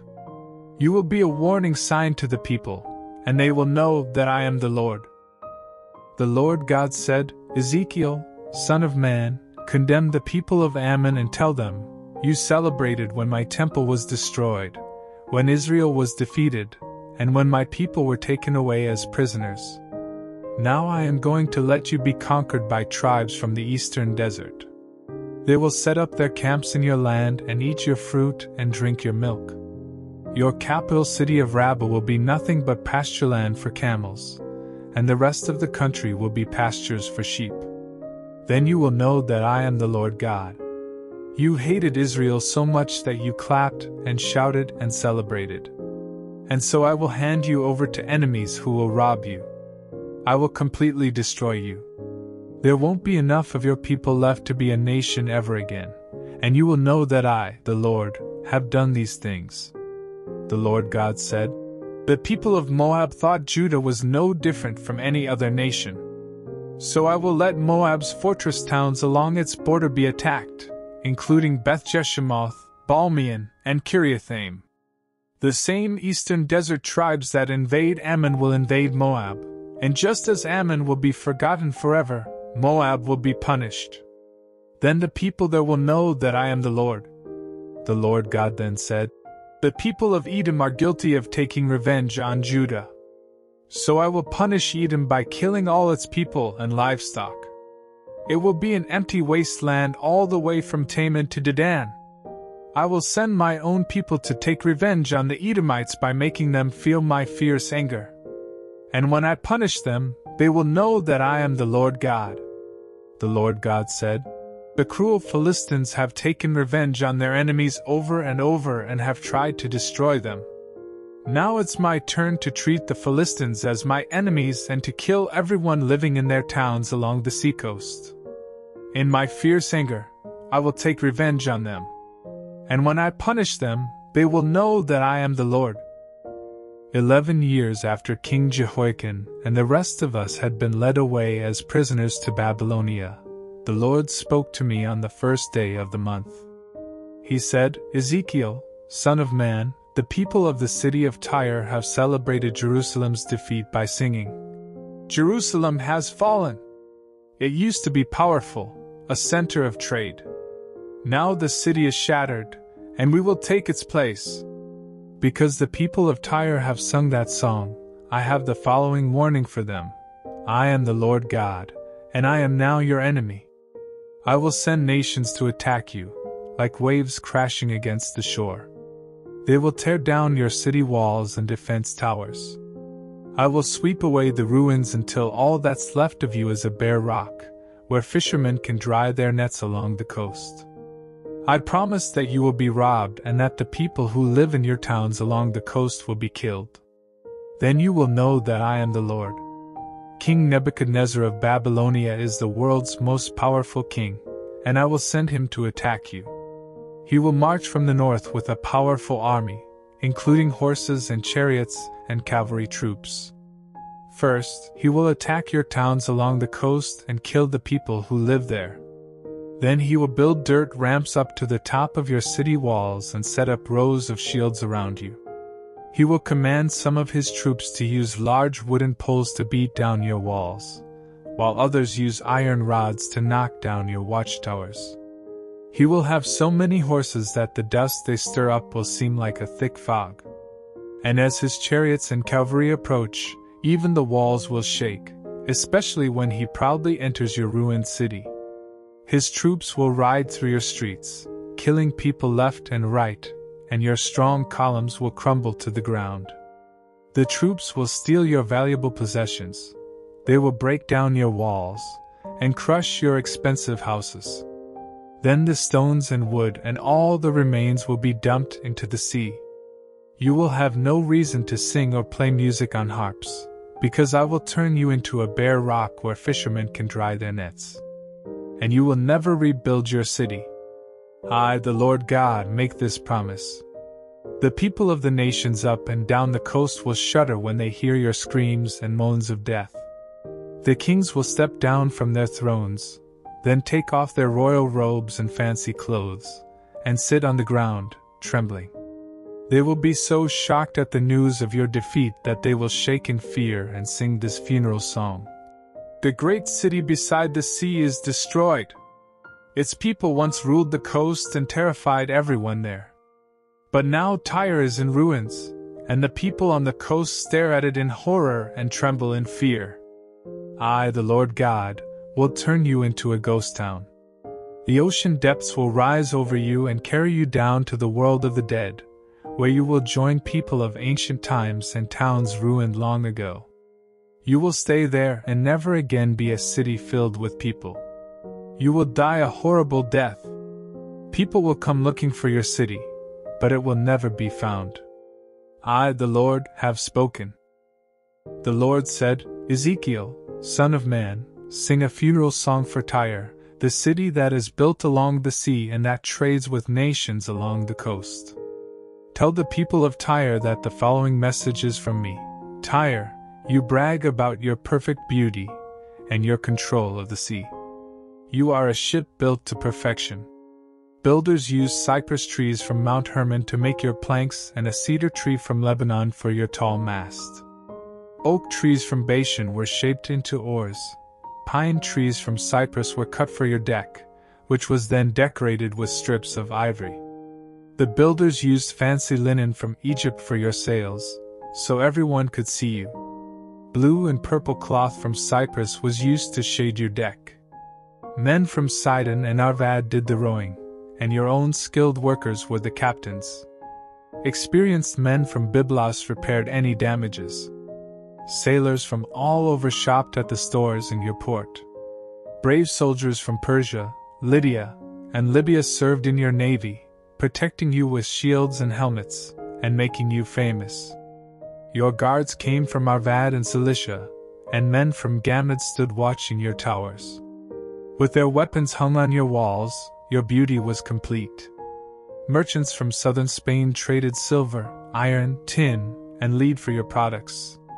The people of Greece, Tubal, and Meshech traded slaves and things made of bronze, and those from Beth Togarmah traded work horses, war horses, and mules. You also did business with people from Rhodes, and people from nations along the coast gave you ivory and ebony in exchange for your goods. Edom traded emeralds, purple cloth, embroidery, fine linen, coral, and rubies. Judah and Israel gave you their finest wheat, fancy figs, honey, olive oil, and spices in exchange for your merchandise. The people of Damascus saw what you had to offer and brought you wine from Helbon and wool from Zahar. Vaden and Javan near Uzal traded you iron and spices. The people of Dedan supplied you with saddle blankets, while people from Arabia and the rulers of Kedar traded lambs, sheep, and goats. Merchants from Sheba and Ramah gave you excellent spices, precious stones, and gold in exchange for your products. You also did business with merchants from the cities of Haran, Cana, Eden, Sheba, Ashur, and Chilmad, and they gave you expensive clothing, purple and embroidered cloth, brightly colored rugs, and strong rope. Large, seagoing ships carried your goods wherever they needed to go. You were like a ship loaded with heavy cargo and sailing across the sea, but you were wrecked by strong eastern winds. Everything on board was lost, your valuable cargo, your sailors and carpenters, merchants and soldiers. The shouts of your drowning crew were heard on the shore. Every ship is deserted. Rowers and sailors and captains all stand on shore, mourning for you. They show their sorrow by putting dust on their heads and rolling in ashes. They shave their heads and dress in sackcloth as they cry in despair. In their grief they sing a funeral song for you. Tyre, you were greater than all other cities. But now you lie in silence at the bottom of the sea. Nations that received your merchandise were always pleased. Kings everywhere got rich from your costly goods. But now you are wrecked in the deep sea, with your cargo and crews scattered everywhere. People living along the coast are shocked at the news. Their rulers are horrified, and terror is written across their faces. The merchants of the world can't believe what happened. Your death was gruesome, and you are gone forever. The Lord God said, Ezekiel, son of man, tell the king of Tyre that I am saying, you are so arrogant that you think you're a god and that the city of Tyre is your throne. You may claim to be a god, though you're nothing but a mere human. You think you're wiser than Daniel and know everything. Your wisdom has certainly made you rich, because you have storehouses filled with gold and silver. You're a clever businessman and are extremely wealthy, but your wealth has led to arrogance. You compared yourself to a god, so now I, the Lord God, will make you the victim of cruel enemies. They will destroy all the possessions you've worked so hard to get. Your enemies will brutally kill you, and the sea will be your only grave. When you face your enemies, will you still claim to be a god? They will attack, and you will suffer like any other human. Foreigners will kill you, and you will die the death of those who don't worship me. I, the Lord, have spoken. The Lord said, Ezekiel, son of man, sing a funeral song for the king of Tyre and tell him I am saying, at one time, you were perfect, intelligent, and good-looking. You lived in the Garden of Eden and wore jewelry made of brightly colored gems and precious stones. They were all set in gold and were ready for you on the day you were born. I appointed a winged creature to guard your home on my holy mountain, where you walked among gems that dazzled like fire. You were truly good from the time of your birth, but later you started doing wicked things. You traded with other nations and became more and more cruel and evil. So I forced you to leave my mountain, and the creature that had been your protector now chased you away from the jewels. It was your good looks that made you arrogant, and you were so famous that you started acting like a fool. That's why I threw you to the ground and let other kings sneer at you. You have cheated so many other merchants that your places of worship are corrupt. So I set your city on fire and burned it down. Now everyone sees only ashes where your city once stood, and the people of other nations are shocked. Your punishment was horrible, and you are gone forever. The Lord said, Ezekiel, son of man, condemn the city of Sidon and tell its people, I, the Lord God, am your enemy. People will praise me when I punish you, and they will see that I am holy. I will send deadly diseases to wipe you out, and I will send enemies to invade and surround you. Your people will be killed, and you will know that I am the Lord. When that happens, the people of Israel will no longer have cruel neighbors that abuse them, and make them feel as though they are in a field of thorns and briars. And the Israelites will know that I, the Lord God, have done these things. The Lord God said, Someday I will gather the people of Israel from the nations where they are now scattered, and every nation will see that I am holy. The Israelites will once again live in the land I gave to my servant Jacob. They will be safe and will build houses and plant vineyards. They will no longer be in danger, because I will punish their hateful neighbors. Israel will know that I am the Lord their God.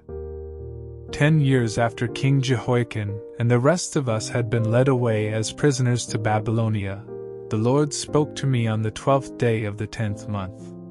He said, "Ezekiel, son of man, condemn the king of Egypt. Tell him and his people that I am saying, King of Egypt, you were like a giant crocodile lying in a river. You acted as though you owned the Nile and made it for yourself. But now I, the Lord God, am your enemy. I will put a hook in your jaw and pull you out of the water, and all the fish in your river will stick to your scaly body. I'll throw you and the fish into the desert, and your body will fall on the hard ground. You will be left unburied, and wild animals and birds will eat your flesh. Then everyone in Egypt will know that I am the Lord. You and your nation refused to help the people of Israel and were nothing more than a broken stick. When they reached out to you for support, you broke in half, cutting their arms and making them fall. So I, the Lord God, will send troops to attack you, King of Egypt. They will kill your people and livestock, until your land is a barren desert. Then you will know that I have done these things. You claimed that you made the Nile River and control it. Now I am turning against you and your river. Your nation will be nothing but an empty wasteland all the way from the town of Migdal in the north to Aswan in the south, and as far as the border of Ethiopia.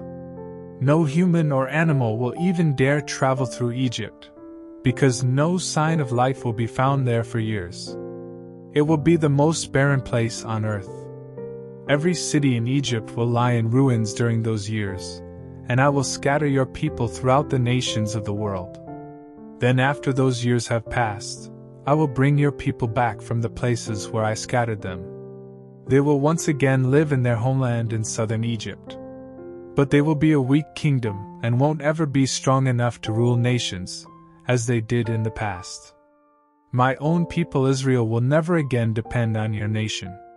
In fact, when the Israelites remember what happened to you Egyptians, they will realize how wrong they were to turn to you for help. Then the Israelites will know that I, the Lord God, did these things. 27 years after King Jehoiakim and the rest of us had been led away as prisoners to Babylonia, the Lord spoke to me on the first day of the first month. He said, King Nebuchadnezzar of Babylonia has attacked the city of Tyre. He forced his soldiers to carry so many heavy loads that their heads were rubbed bald, and their shoulders were red and sore. Nebuchadnezzar and his army still could not capture the city. So now I will hand over the nation of Egypt to him. He will take Egypt's valuable treasures and give them to his own troops. Egypt will be his reward, because he and his army have been following my orders. I, the Lord God, have spoken. Ezekiel, when Egypt is defeated, I will make the people of Israel strong, and I will give you the power to speak to them. Then they will know that I, the Lord, have done these things. The Lord said, Ezekiel, son of man, tell the people of Egypt that I am saying, cry out in despair, because you will soon be punished. That will be a time of darkness and doom for all nations. Your own nation of Egypt will be attacked, and Ethiopia will suffer. You will be killed in battle, and your land will be robbed and left in ruins. Soldiers hired from Ethiopia, Libya, Lydia, Arabia, Cub, as well as from Israel, will die in that battle. All of your allies will be killed, and your proud strength will crumble. People will die from Migdal in the north to Aswan in the south. I, the Lord, have spoken. Your nation of Egypt will be the most deserted place on earth, and its cities will lie in complete ruin. I will set fire to your land, and anyone who defended your nation will die. Then you will know that I am the Lord. On the same day I destroy Egypt, I will send messengers to the Ethiopians to announce their coming destruction. They think they are safe, but they will be terrified. Your Egyptian army is very strong, but I will send King Nebuchadnezzar of Babylonia to completely defeat that army. He and his cruel troops will invade and destroy your land and leave your dead bodies piled everywhere. I will dry up the Nile River, then sell the land to evil buyers. I will send foreigners to turn your entire nation into a barren desert. I, the Lord, have spoken. The Lord said to the people of Egypt, all the idols and images you Egyptians worship in the city of Memphis will be smashed.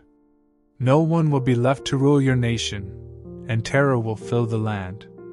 The city of Pathros will be left in ruins, and Zoan will be burned to the ground. Thebes, your capital city, will also be destroyed.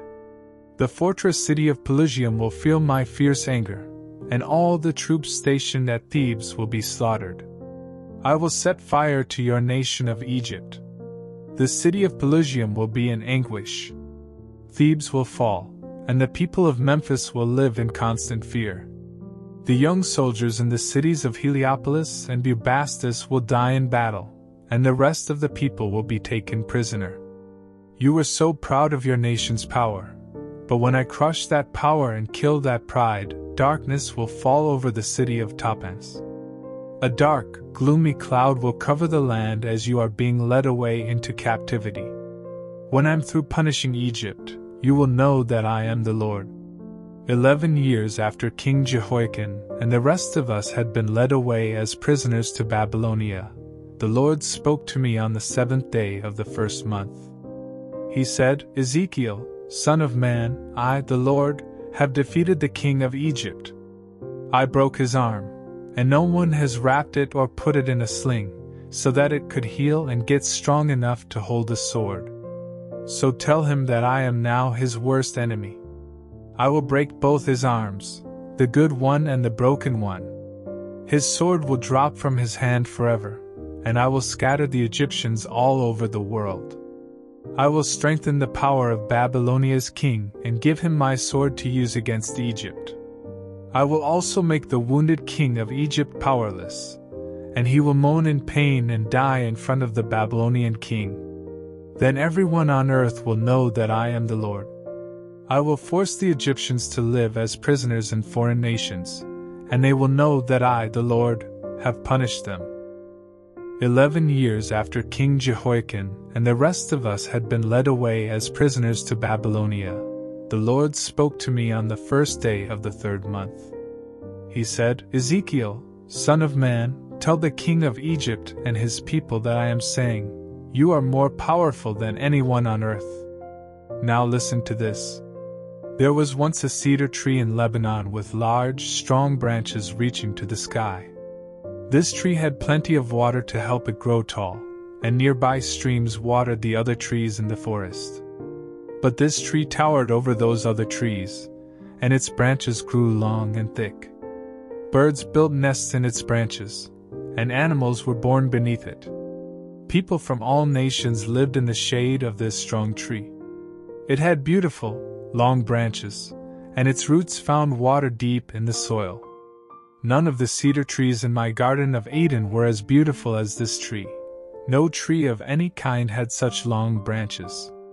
I, the Lord, gave this tree its beauty, and I helped the branches grow strong. All other trees in Eden wanted to be just like it. King of Egypt, now listen to what I, the Lord God, am saying about that tree. The tree grew so tall that it reached the sky and became very proud and arrogant. So I, the Lord God, will reject the tree and hand it over to a foreign ruler, who will punish it for its wickedness. Cruel foreigners will chop it down and leave it wherever it falls. Branches and broken limbs will be scattered over the mountains and in the valleys. The people living in the shade of those branches will go somewhere else. Birds will then nest on the stump of the fallen tree, and wild animals will trample its branches. Never again will any tree dare to grow as tall as this tree, no matter how much water it has. Every tree must die, just as humans die and go down to the world of the dead. On the day this tree dies and goes to the world below, I, the Lord God, will command rivers and streams to mourn its death. Every underground spring of water and every river will stop flowing. The mountains in Lebanon will be covered with darkness as a sign of their sorrow, and all the trees in the forest will wither. This tree will crash to the ground, and I will send it to the world below. Then the nations of the earth will tremble. The trees from Eden and the choice trees from Lebanon are now in the world of the dead, and they will be comforted when this tree falls.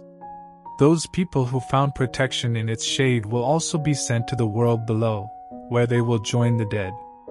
King of Egypt, all these things will happen to you and your people. You were like this tree at one time, taller and stronger than anyone on earth. But now you will be chopped down, just as every tree in the Garden of Eden must die. You will be sent down to the world of the dead, where you will join the godless and the other victims of violent death. I, the Lord God, have spoken. 12 years after King Jehoiakim and the rest of us had been led away as prisoners to Babylonia, the Lord spoke to me on the first day of the 12th month. He said, Ezekiel, son of man, condemn the king of Egypt and tell him I am saying, you act like a lion roaming the earth, but you are nothing more than a crocodile in a river, churning up muddy water with your feet. King of Egypt, listen to me. I, the Lord God, will catch you in my net and let a crowd of foreigners drag you to shore. I will throw you into an open field, where birds and animals will come to feed on your flesh. I will spread your rotting flesh over the mountains and in the valleys, and your blood will flow throughout the land and fill up the streams. I will cover the whole sky and every star with thick clouds, so that the sun and moon will stop shining. The heavens will become black, leaving your country in total darkness. I, the Lord God, have spoken. Foreign nations you have never heard of will be shocked when I tell them how I destroyed you. They will be horrified, and when I flash my sword in victory on the day of your death, their kings will tremble in the fear of what could happen to them. The king of Babylonia is coming to attack you, king of Egypt. Your soldiers will be killed by the cruelest army in the world, and everything you take pride in will be crushed. I will slaughter your cattle that graze by the river, and no people or livestock will be left to muddy its water. The water will be clear, and streams will be calm. I, the Lord God, have spoken. Egypt will become a barren wasteland, and no living thing will ever survive there. Then you and your people will know that I am the Lord. This is your warning, and it will be used as a funeral song by foreign women to mourn the death of your people. I, the Lord God, have spoken.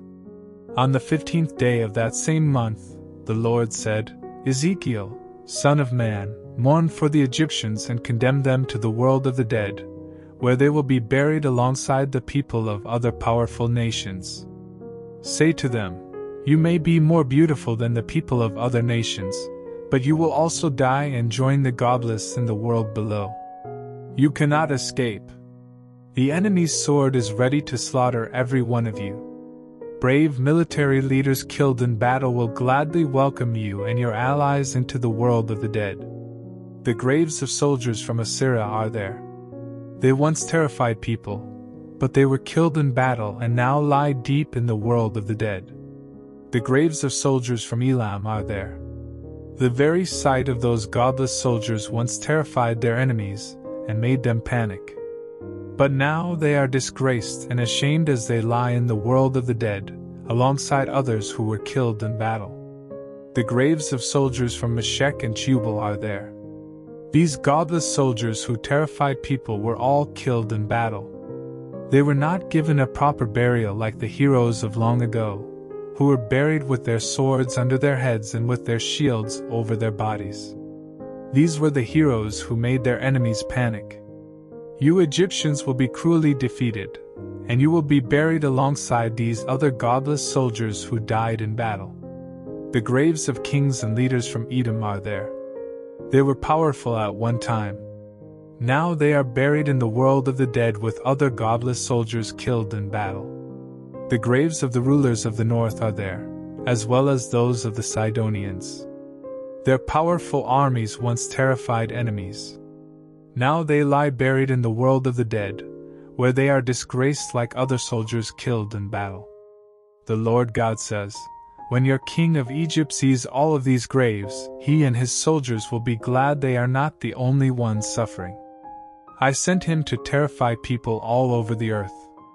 But he and his army will be killed and buried alongside other godless soldiers in the world of the dead.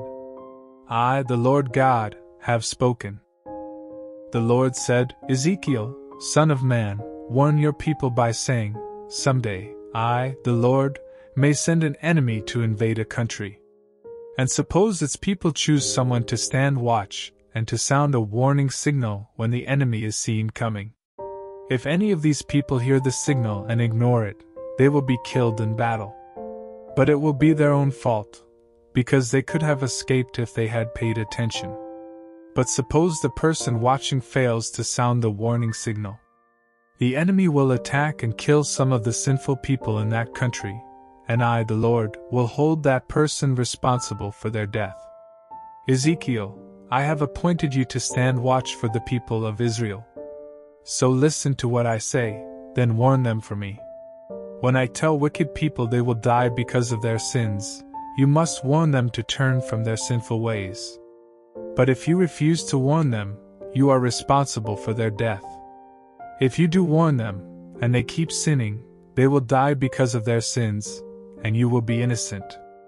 Ezekiel, the Lord said, Ezekiel, son of man, the people of Israel are complaining that the punishment for their sins is more than they can stand. They have lost all hope for survival, and they blame me. Tell them that as surely as I am the living Lord God, I don't like to see wicked people die. I enjoy seeing them turn from their sins and live. So if the Israelites want to live, they must stop sinning and turn back to me. Tell them that when good people start sinning, all the good they did in the past cannot save them from being punished. And remind them that when wicked people stop sinning, their past sins will be completely forgiven, and they won't be punished. Suppose I promise good people that they will live, then later they start sinning and believe they will be saved by the good they did in the past. These people will certainly be put to death because of their sins. Their good deeds will be forgotten. Suppose I warn wicked people that they will die because of their sins, and they stop sinning and start doing right. For example, they need to return anything they have taken as security for a loan and anything they have stolen. Then if they stop doing evil and start obeying my law, they will live. Their past sins will be forgiven, and they will live because they have done right. Ezekiel, your people accuse me of being unfair. But they are the ones who are unfair. If good people start doing evil, they will be put to death, because they have sinned. And if wicked people stop sinning and start doing right, they will save themselves from punishment. But the Israelites still think I am unfair. So warn them that they will be punished for what they have done. 12 years after King Jehoiakim and the rest of us had been led away as prisoners to Babylonia, a refugee who had escaped from Jerusalem came to me on the 5th day of the 10th month. He told me that the city had fallen. The evening before this man arrived at my house, the Lord had taken control of me. So when the man came to me the next morning, I could once again speak.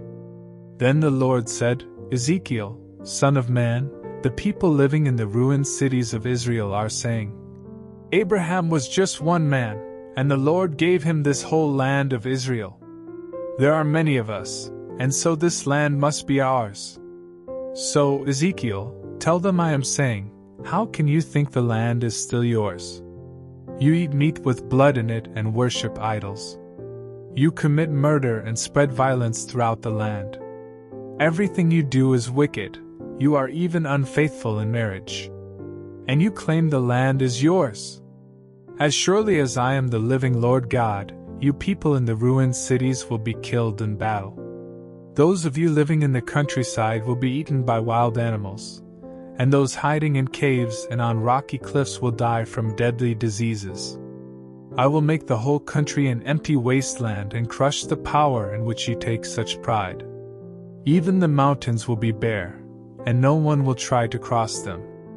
I will punish you because of your sins, and I will turn your nation into a barren desert.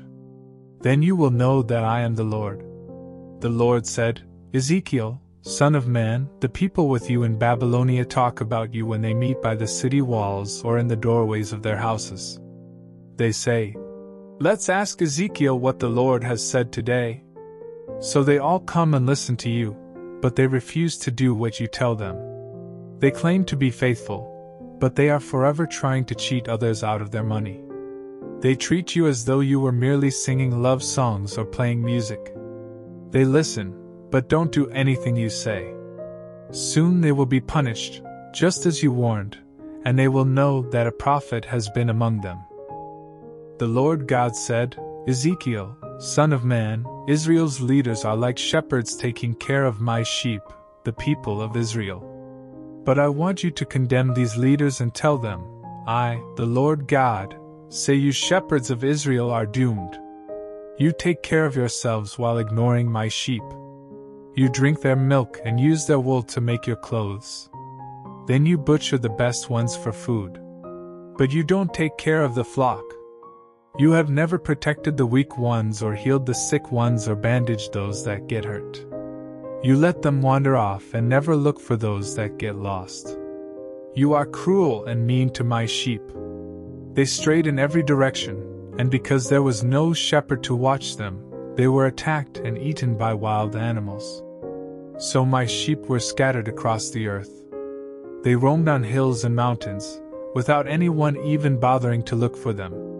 Now listen to what I, the living Lord God, am saying to you shepherds. My sheep have been attacked and eaten by wild animals, because you refused to watch them. You never went looking for the lost ones, and you fed yourselves without feeding my sheep. So I, the Lord, will punish you. I will rescue my sheep from you and never let you be their shepherd again or butcher them for food. I, the Lord, have spoken.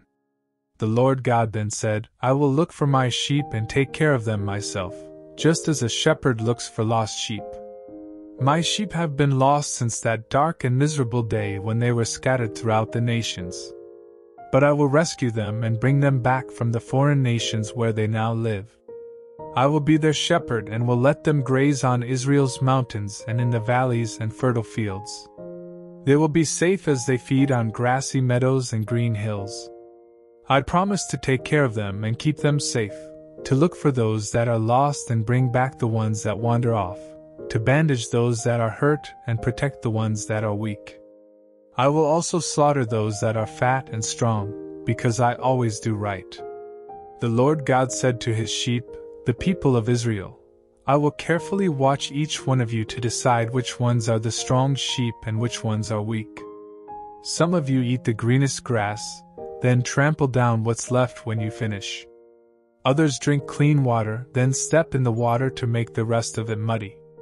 That means my other sheep have nothing fit to eat or drink. So I, the Lord God, will separate you strong sheep from the weak. You strong ones have used your powerful horns to chase off those that are weak, but I will rescue them and no longer let them be mistreated. I will separate the good from the bad. After that, I will give you a shepherd from the family of my servant King David. All of you, both strong and weak, will have the same shepherd, and he will take good care of you. He will be your leader, and I will be your God. I, the Lord, have spoken. The Lord God said, the people of Israel are my sheep, and I solemnly promise that they will live in peace. I will chase away every wild animal from the desert and the forest, so my sheep will not be afraid. They will live around my holy mountain, and I will bless them by sending more than enough rain to make their trees produce fruit and their crops to grow. I will set them free from slavery and let them live safely in their own land. Then they will know that I am the Lord. Foreign nations will never again rob them, and wild animals will no longer kill and eat them. They will have nothing to fear. I will make their fields produce large amounts of crops, so they will never again go hungry or be laughed at by foreigners. Then everyone will know that I protect my people Israel. I, the Lord, make this promise. They are my sheep, I am their God, and I take care of them. The Lord said, Ezekiel, son of man, condemn the people of Edom and say to them, I, the Lord God, am now your enemy. And I will turn your nation into an empty wasteland, leaving your towns in ruins. Your land will be a desert, and then you will know that I am the Lord. People of Edom, not only have you been Israel's longtime enemy, you simply watched when disaster wiped out its people as punishment for their sins. And so, as surely as I am the living Lord God, you are guilty of murder and must be put to death. I will destroy your nation and kill anyone who travels through it. Dead bodies will cover your mountains and fill up your valleys, and your land will lie in ruins forever. No one will live in your towns ever again. You will know that I am the Lord. You thought the nations of Judah and Israel belonged to you, and that you could take over their territory. But I am their God, and as surely as I live, I will punish you for treating my people with anger and hatred. Then they will know that I, the Lord, am punishing you. And you will finally realize that I heard you laugh at their destruction, and say their land was yours to take. You even insulted me, but I heard it all. Everyone on earth will celebrate when I destroy you, just as you celebrated when Israel was destroyed. Your nation of Edom will be nothing but a wasteland. Then everyone will know that I am the Lord.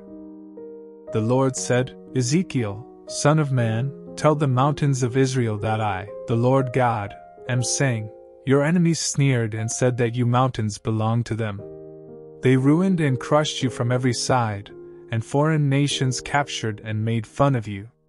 So all you mountains and hills, streams and valleys, listen to what I will do.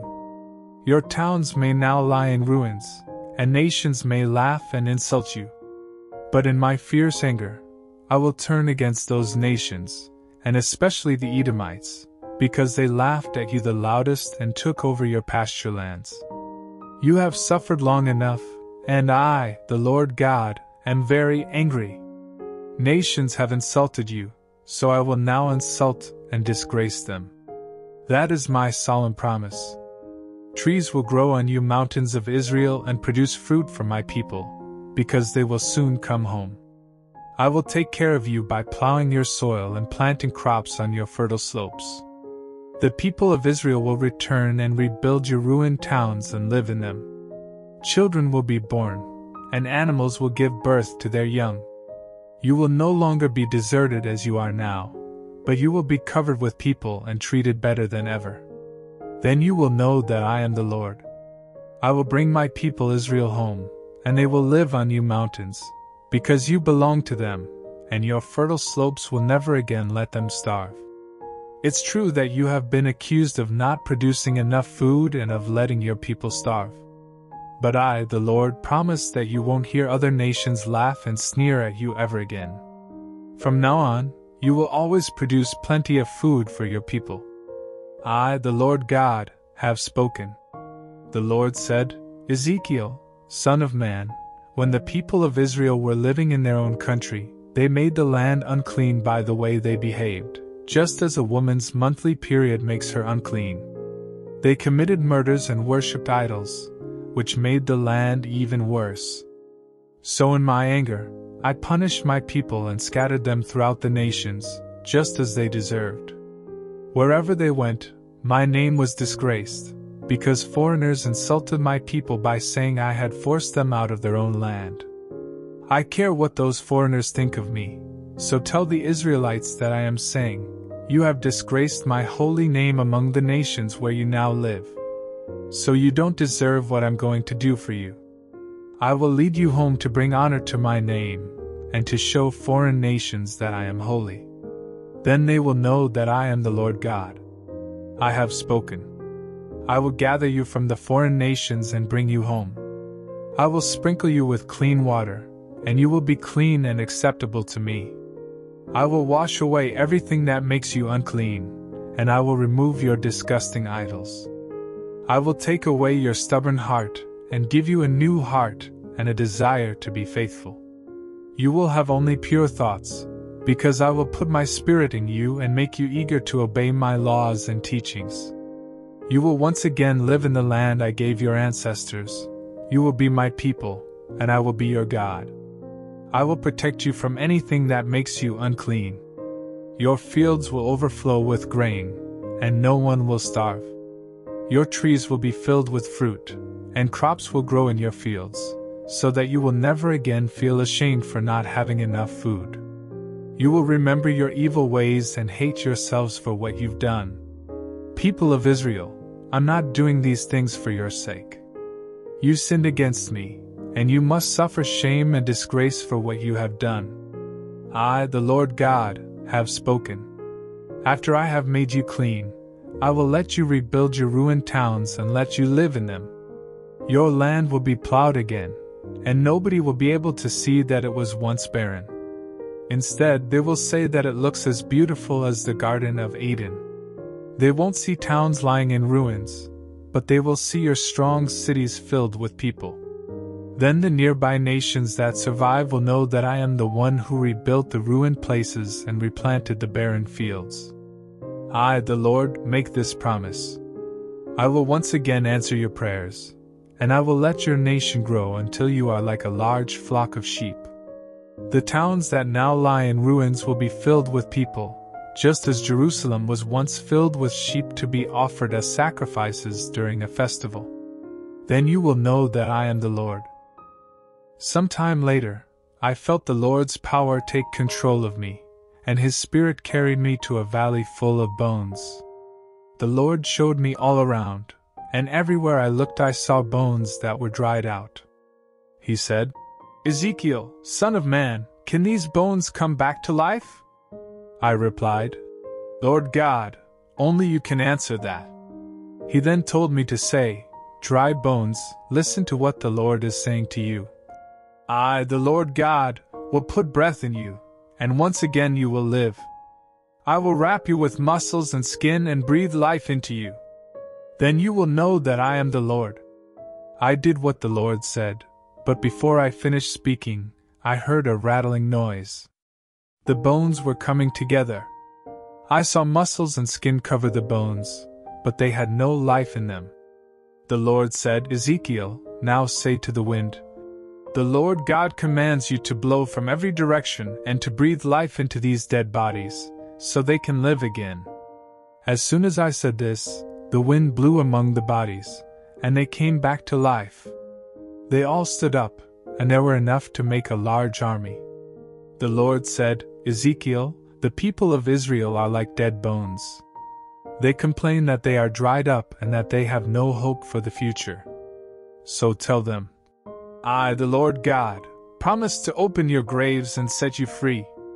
I will bring you back to Israel, and when that happens, you will realize that I am the Lord. My Spirit will give you breath, and you will live again. I will bring you home, and you will know that I have kept my promise. I, the Lord, have spoken." The Lord said, "Ezekiel, son of man, get a stick and write on it, 'The kingdom of Judah.' Then get another stick and write on it, 'The kingdom of Israel.' Hold these two sticks end to end, so they look like one stick. And when your people ask you what this means, tell them that I, the Lord, will join together the stick of Israel and the stick of Judah. I will hold them in my hand, and they will become one. Hold these two sticks where they can be seen by everyone and then say, I, the Lord God, will gather the people of Israel and bring them home from the foreign nations where they now live. I will make them into one nation and let them once again live in the land of Israel. Only one king will rule them, and they will never again be divided into two nations. They will no longer worship idols and do things that make them unacceptable to me. I will wash away their sin and make them clean, and I will protect them from everything that makes them unclean. They will be my people, and I will be their God. Their king will always come from the family of my servant King David and will care for them like a shepherd. The people of Israel will faithfully obey my laws. They and their descendants will live in the land I gave my servant Jacob, just as their ancestors did. I solemnly promise to bless the people of Israel with unending peace. I will protect them and let them become a powerful nation. My temple will stand in Israel for all time, and I will live among my people and be their God. Every nation on earth will know that my temple is in Israel, and that I have chosen the Israelites to be my people. The Lord said, Ezekiel, son of man, condemn Gog, that wicked ruler of the kingdoms of Meshech and Tubal in the land of Magog. Tell him, I, the Lord God, am your enemy, and I will make you powerless. I will put a hook in your jaw and drag away both you and your large army. You command cavalry troops that wear heavy armor and carry shields and swords. Your army includes soldiers from Persia, Ethiopia, and Libya, as well as from Gomer and Beth-Togarmah in the north. Your army is enormous. So keep your troops prepared to fight, because in a few years I will command you to invade Israel, a country that was ruined by war. It was deserted for a long time, but its people have returned from the foreign nations where they once lived. The Israelites now live in peace in the mountains of their own land. But you and your army will attack them like a fierce thunderstorm and surround them like a cloud. When that day comes, I know that you will have an evil plan to take advantage of Israel, that weak and peaceful country where people live safely inside towns that have no walls or gates or locks. You will rob the people in towns that were once a pile of rubble. These people lived as prisoners in foreign nations, but they have returned to Israel, the most important place in the world, and they own livestock and property. The people of Sheba and Dedan, along with merchants from villages in southern Spain, will be your allies. They will want some of the silver and gold, as well as the livestock and property that your army takes from Israel. I, the Lord God, know that when you see my people Israel living in peace, you will lead your powerful cavalry from your kingdom in the north. You will attack my people like a storm cloud that covers their land. I will let you invade my country Israel, so that every nation on earth will know that I, the Lord, am holy.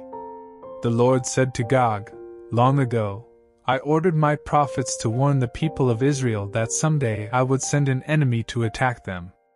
You, Gog, are that enemy, and that day is coming. When you invade Israel, I will become furious, and in my anger I will send a terrible earthquake to shake Israel. Every living thing on earth will tremble in fear of me, every fish and bird, every wild animal and reptile, and every human. Mountains will crumble, cliffs will fall, and cities will collapse. I, the Lord, will make the mountains of Israel turn against you. Your troops will be so terrified that they will attack each other. I will strike you with diseases and punish you with death. You and your army will be pounded with rainstorms, hailstones, and burning sulfur. I will do these things to show the world that I, the Lord, am holy. Ezekiel, son of man, condemn Gog and tell him, you are the ruler of Meshech and Tubal, but I, the Lord, am your enemy. I will turn you around and drag you from the north until you reach the mountains of Israel. I will knock the bow out of your left hand and the arrows out of your right hand, and you and your army will die on those mountains. Then birds and wild animals will eat the flesh of your dead bodies left lying in open fields. I, the Lord, have spoken. I will set fire to the land of Magog and to those nations along the seacoast that think they are so secure, and they will know that I am the Lord. My people Israel will know me, and they will no longer disgrace my holy name. Everyone on earth will know that I am the holy Lord God of Israel. The day is coming when these things will happen, just as I have promised. When that day comes, the people in the towns of Israel will collect the weapons of their dead enemies. They will use these shields, bows and arrows, spears, and clubs as firewood, and there will be enough to last for 7 years. They will burn these weapons instead of gathering sticks or chopping down trees. That's how the Israelites will take revenge on those who robbed and abused them. I, the Lord, have spoken. The Lord said, after Gog has been destroyed, I will bury him and his army in Israel, in Travelers' Valley, east of the Dead Sea. That graveyard will be so large that it will block the way of anyone who tries to walk through the valley, which will then be known as the Valley of Gog's Army. The Israelites will spend 7 months burying dead bodies and cleaning up their land. Everyone will help with the burial, and they will be honored for this on the day the brightness of my glory is seen. After those 7 months, the people will appoint a group of men to look for any dead bodies left unburied. This must be done for 7 months to make sure that the land is no longer unclean. Whenever they find a human bone, they will set up a marker next to it.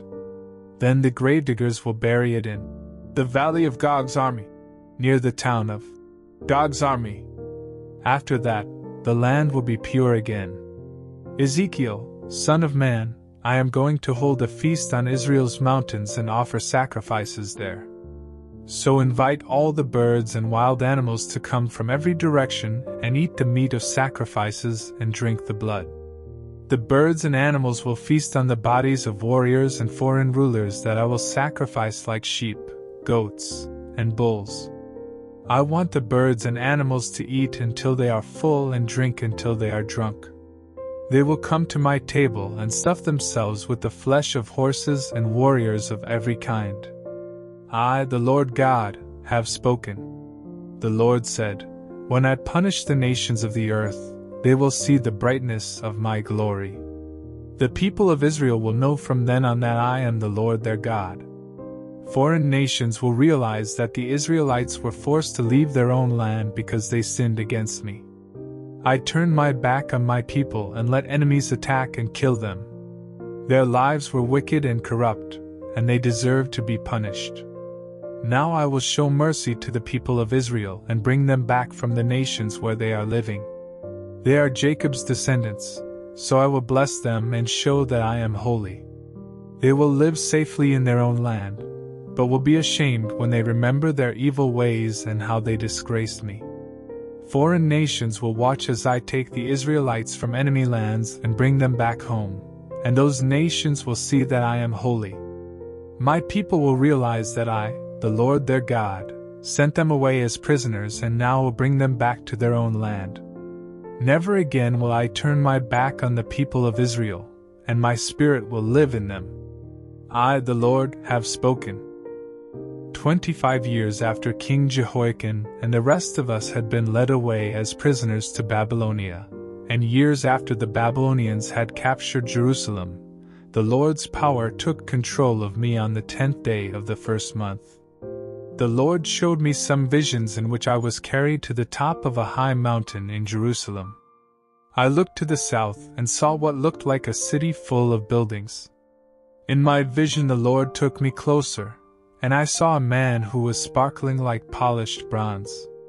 He was standing near one of the gates and was holding a tape measure in one hand and a measuring stick in the other. The man said, Ezekiel, son of man, pay close attention to everything I'm going to show you. That's why you've been brought here. Listen carefully, because you must tell the people of Israel what you see. The first thing I saw was an outer wall that completely surrounded the temple area. The man took his measuring stick, which was 3 meters long, and measured the wall. It was 3 meters high and 3 meters thick. Then he went to the east gate, where he walked up steps that led to a long passageway. On each side of this passageway were 3 guardrooms, which were 3 meters square, and they were separated by walls 2.5 meters thick. The man measured the distance between the opening of the gate and the first guardroom, and it was 3 meters, the thickness of the outer wall. At the far end of this passageway, I saw an entrance room that faced the courtyard of the temple itself. There was also a distance of 3 meters between the last guardroom and the entrance room at the end of the passageway. The man measured this room. It was 4 meters from the doorway to the opposite wall, and the distance from the doorway to the wall on either side was 1 meter. The 3 guardrooms on each side of the passageway were the same size, and the walls that separated them were the same thickness. Next, the man measured the width of the passageway, and it was 6.5 meters, but the 2 doors of the gate were only 5 meters wide. In front of the guardrooms, which were 3 meters square, was a railing about centimeters high and centimeters thick. The man measured the distance from the back wall of one of these rooms to the same spot in the room directly across the passageway, and it was 12.5 meters. He measured the entrance room at the far end of the passageway, and it was 10 meters wide. Finally, he measured the total length of the passageway, from the outer wall to the entrance room, and it was meters. The 3 walls in the guardrooms had small windows in them, just like the ones in the entrance room. The walls along the passageway were decorated with carvings of palm trees. The man then led me through the passageway and into the outer courtyard of the temple, where I saw rooms built around the outside of the courtyard.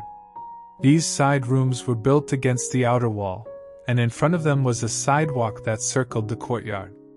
This was known as the lower sidewalk, and it was meters wide. I saw the gates that led to the inner courtyard of the temple and noticed that they were higher than those leading to the outer courtyard. The man measured the distance between the outer and inner gates, and it was meters.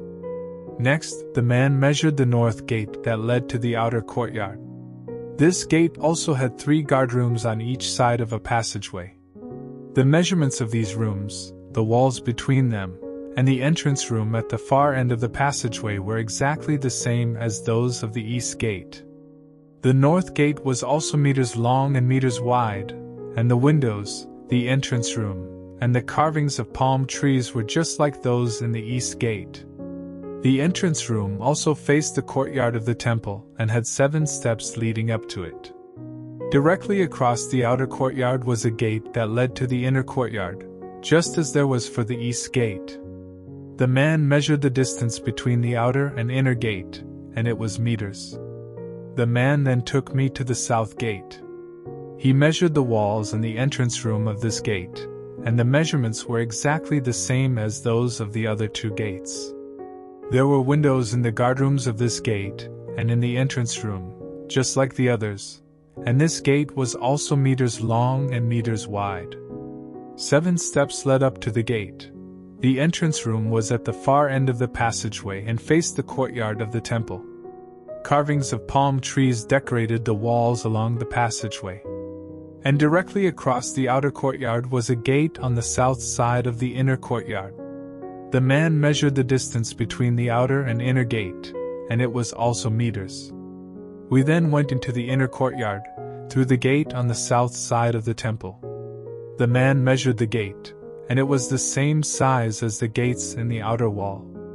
In fact, everything along the passageway was also the same size, including the guardrooms, the walls separating them, the entrance room at the far end, and the windows.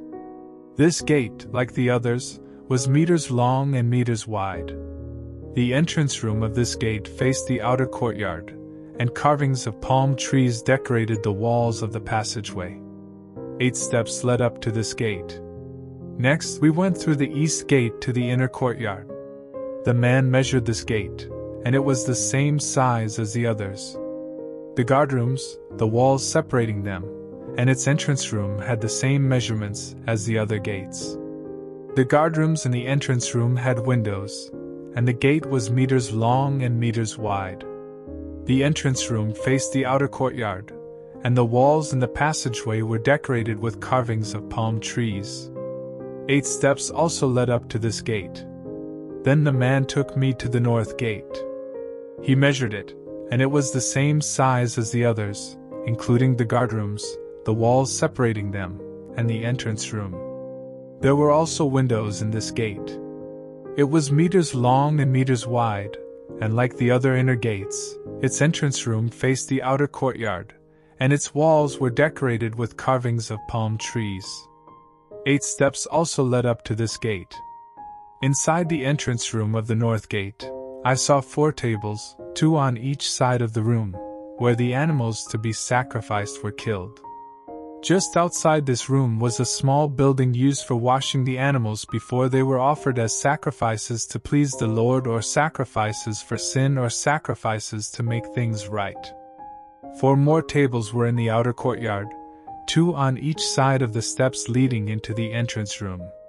So there was a total of 8 tables, 4 inside and 4 outside, where the animals were killed, and where the meat was placed until it was sacrificed on the altar. Next to the tables in the entrance room were 4 stone tables centimeters high and centimeters square. The equipment used for killing the animals was kept on top of these tables. All around the walls of this room was a millimeter shelf.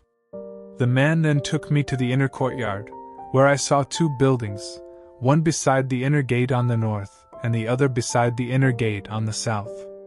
He said, "The building beside the north gate belongs to the priests who serve in the temple, and the building beside the south gate belongs to those who serve at the altar. All of them are descendants of Zadok and are the only Levites allowed to serve as the Lord's priests." Now the man measured the inner courtyard. It was meters square. I also saw an altar in front of the temple. We walked to the porch of the temple, and the man measured the doorway of the porch. It was 7 meters long, 2.5 meters wide, and the distance from the doorway to the wall on either side was 1.5 meters. The porch itself was 10 meters by 6 meters, with steps leading up to it. There was a column on each side of these steps. Next we went into the main room of the temple. The man measured the doorway of this room. It was meters wide, 5 meters long, and the distance from the doorway to the wall on either side was 2.5 meters. The main room itself was meters by meters. Then the man walked to the far end of the temple's main room and said, "Beyond this doorway is the most holy place." He first measured the doorway. It was 1 meter wide, meters long, and the distance from the doorway to the wall on either side was meters. Then he measured the most holy place, and it was meters square. The man measured the wall of the temple, and it was 3 meters thick. Storage rooms 2 meters wide were built against the outside of the wall. There were 3 levels of rooms, with rooms on each level, and they rested on ledges that were attached to the temple walls, so that nothing was built into the walls. The walls of the temple were thicker at the bottom than at the top, which meant that the storage rooms on the top level were wider than those on the bottom level. Steps led from the bottom level, through the middle level, and into the top level. The temple rested on a stone base 3 meters high, which also served as the foundation for the storage rooms. The outside walls of the storage rooms were 2.5 meters thick. There was nothing between these walls and the nearest buildings 10 meters away. One door led into the storage rooms on the north side of the temple, and another door led to those on the south side. The stone base extended 2.5 meters beyond the outside wall of the storage rooms. I noticed another building. It faced the west end of the temple and was meters wide, meters long, and had walls over meters thick. The man measured the length of the temple, and it was meters. He then measured from the back wall of the temple, across the open space behind the temple, to the back wall of the west building. It was meters. The distance across the front of the temple, including the open space on either side, was also meters. Finally, the man measured the length of the west building, including the side rooms on each end, and it was also meters.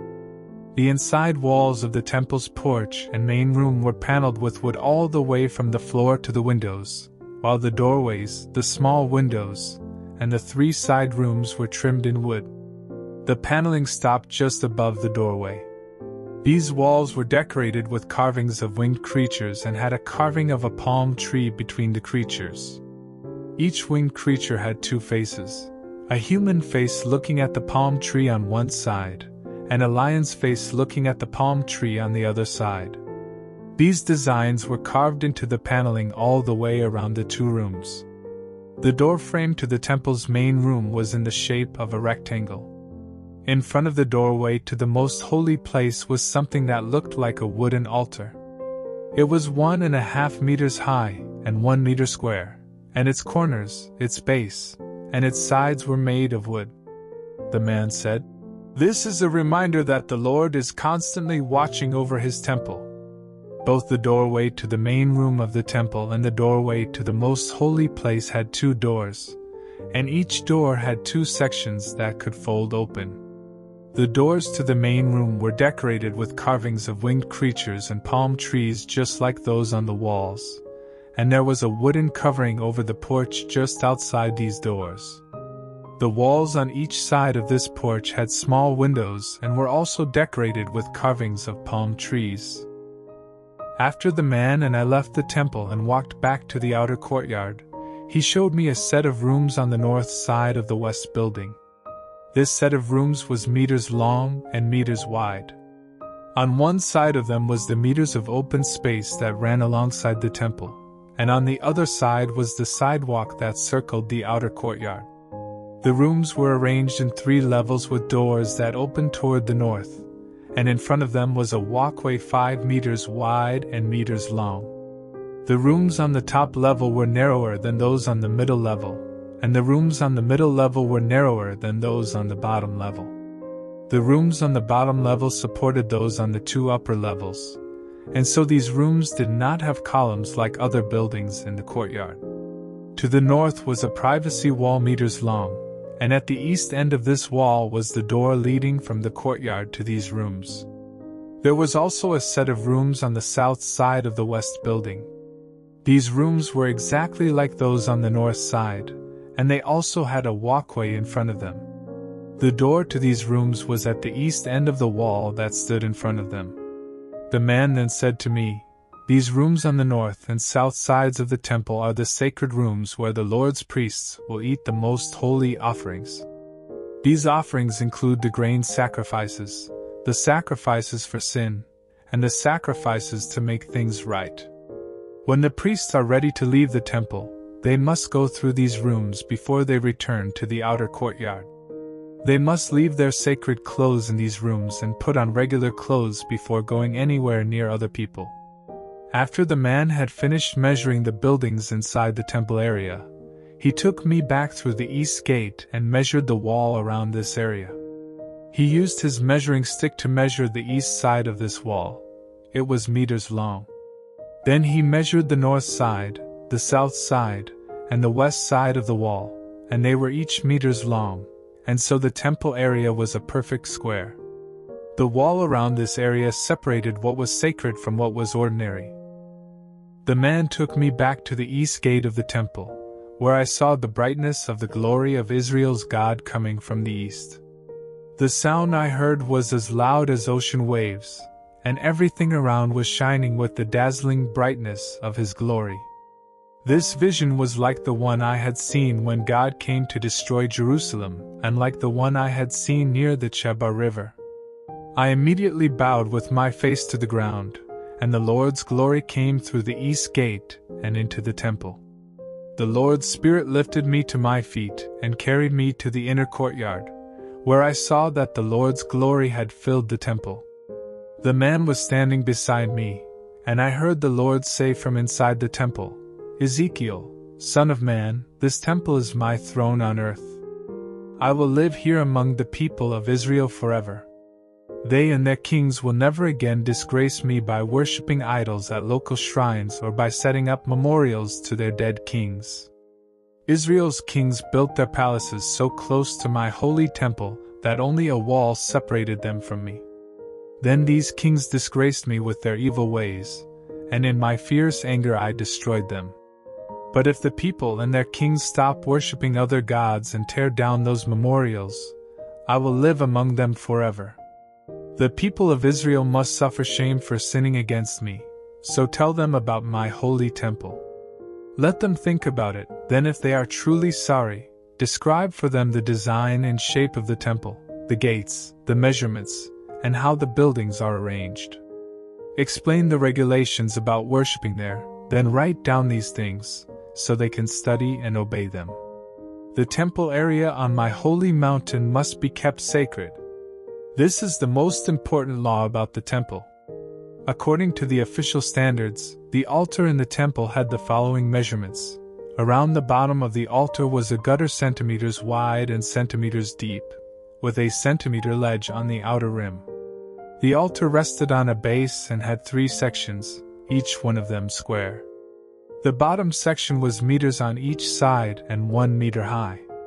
The middle section was meters on each side and meters high, and it had a centimeter rim around its outer edge. The top section, which was meters on each side and meters high, was the place where sacrifices were burned, and the four corners of the top section looked like the horns of a bull. The steps leading up to the altar were on the east side. The Lord God said, "Ezekiel, son of man, after the altar is built, it must be dedicated by offering sacrifices on it, and by splattering it with blood. Here is what you must do. The priests of the Levi tribe from the family of Zadok the priest are the only ones who may serve in my temple. This is my law. So give them a young bull to slaughter as a sacrifice for sin. Take some of the animal's blood and smear it on the four corners of the altar, some on the corners of the middle section, and some more on the rim around its edge. That will purify the altar and make it fit for offering sacrifices to me. Then take the body of the bull outside the temple area and burn it at the special place. The next day, a goat that has nothing wrong with it must be offered as a sacrifice for sin. Purify the altar with its blood, just as you did with the blood of the bull. Then choose a young bull and a young ram that have nothing wrong with them, and bring them to my temple. The priests will sprinkle salt on them and offer them as sacrifices to please me. Each day for the next 7 days, you must offer a goat and a bull and a ram as sacrifices for sin. These animals must have nothing wrong with them. The priests will purify the altar during those days, so that it will be acceptable to me and ready to use. From then on, the priests will use this altar to offer sacrifices to please me and sacrifices to ask my blessing. Then I will be pleased with the people of Israel. I, the Lord God, have spoken." The man took me back to the outer courtyard, near the east gate of the temple area. I saw that the doors to this gate were closed. The Lord said, "I, the Lord God of Israel, came through this gate, so it must remain closed forever. No one must ever use it. The ruler of Israel may come here to eat a sacrificial meal that has been offered to me, but he must use only the entrance room of this gate." Then the man took me through the north gate to the front of the temple. I saw that the brightness of the Lord's glory had filled the temple, and I immediately bowed with my face to the ground. The Lord said, "Ezekiel, son of man, I am going to give you the laws for my temple. So pay attention and listen carefully to what kind of people are allowed to come in the temple, and what kind are not. Tell those rebellious people of Israel, I, the Lord God, command you to stop your evil ways. My temple has been disgraced, because you have let godless, stubborn foreigners come here when sacrifices are being offered to me. You have sinned and have broken our solemn agreement. Instead of following the proper ways to worship me, you have put foreigners in charge of worship at my temple. And so I, the Lord God, say that no godless foreigner who disobeys me will be allowed in my temple. This includes any foreigner living in Israel." The Lord said, "Some of the Levites turned their backs on me and joined the other people of Israel in worshipping idols. So these Levites must be punished.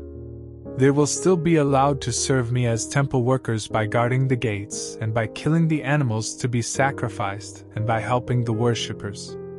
But because these Levites served the people of Israel when they worshipped idols, I, the Lord God, promise that the Levites will be punished. They did not stop the Israelites from sinning, and now I will no longer let the Levites serve as my priests or come near anything sacred to me. They must suffer shame and disgrace for their disgusting sins.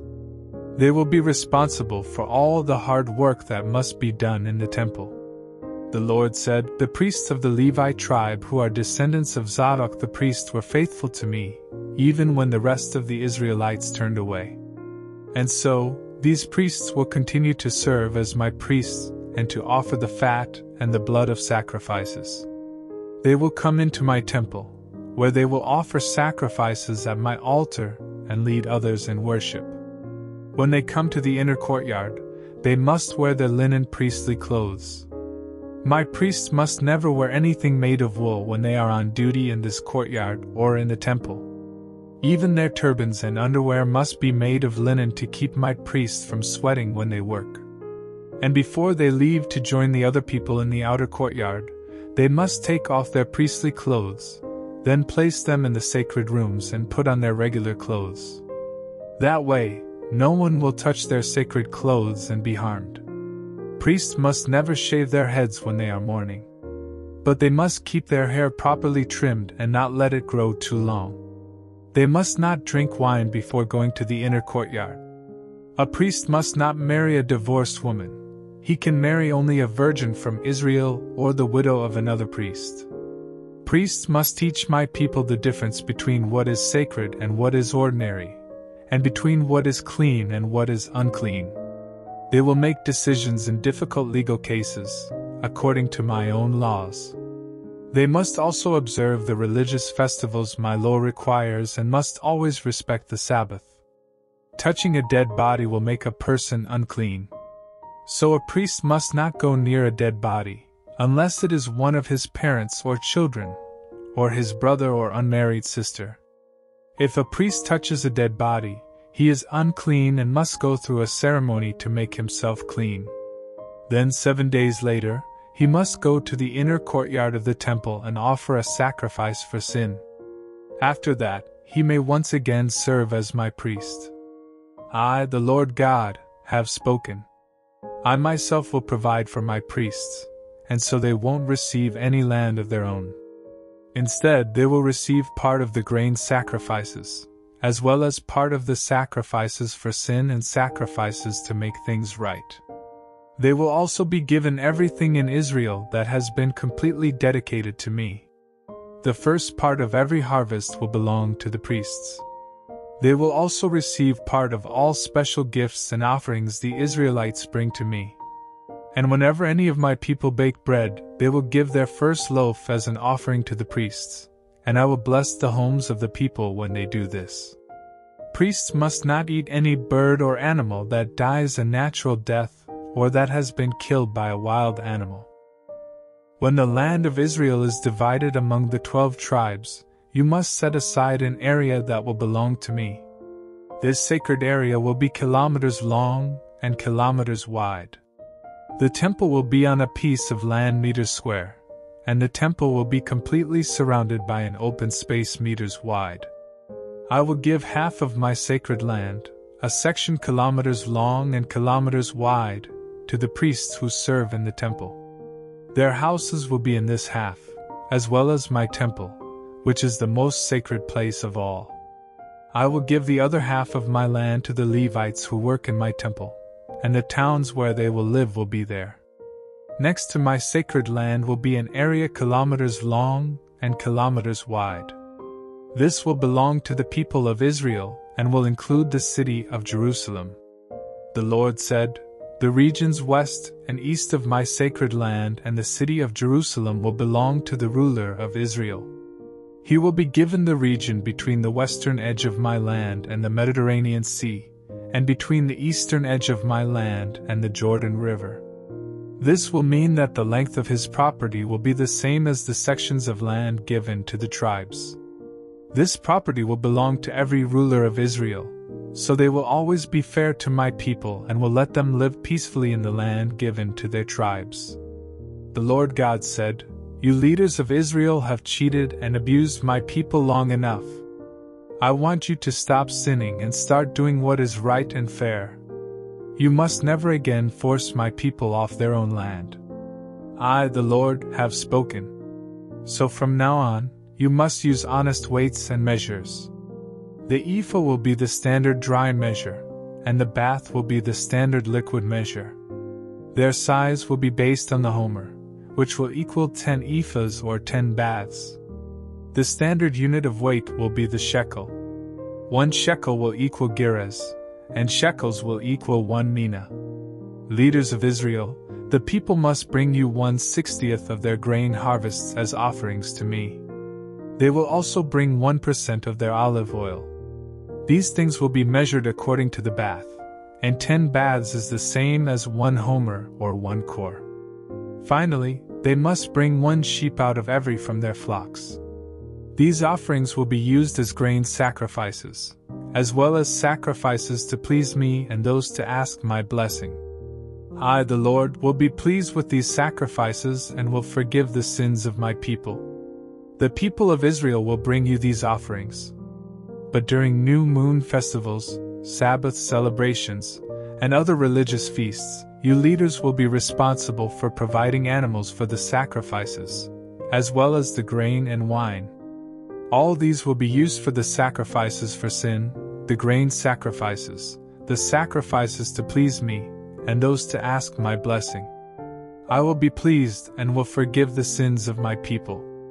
Exodus Leviticus. The Lord God said, on the first day of the first month, a young bull that has nothing wrong with it must be offered as a sacrifice to purify the temple.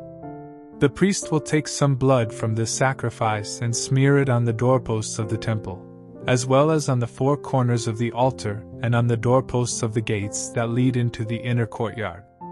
The same ceremony must also be done on the seventh day of the month, so that anyone who sins accidentally or without knowing it will be forgiven, and so that my temple will remain holy.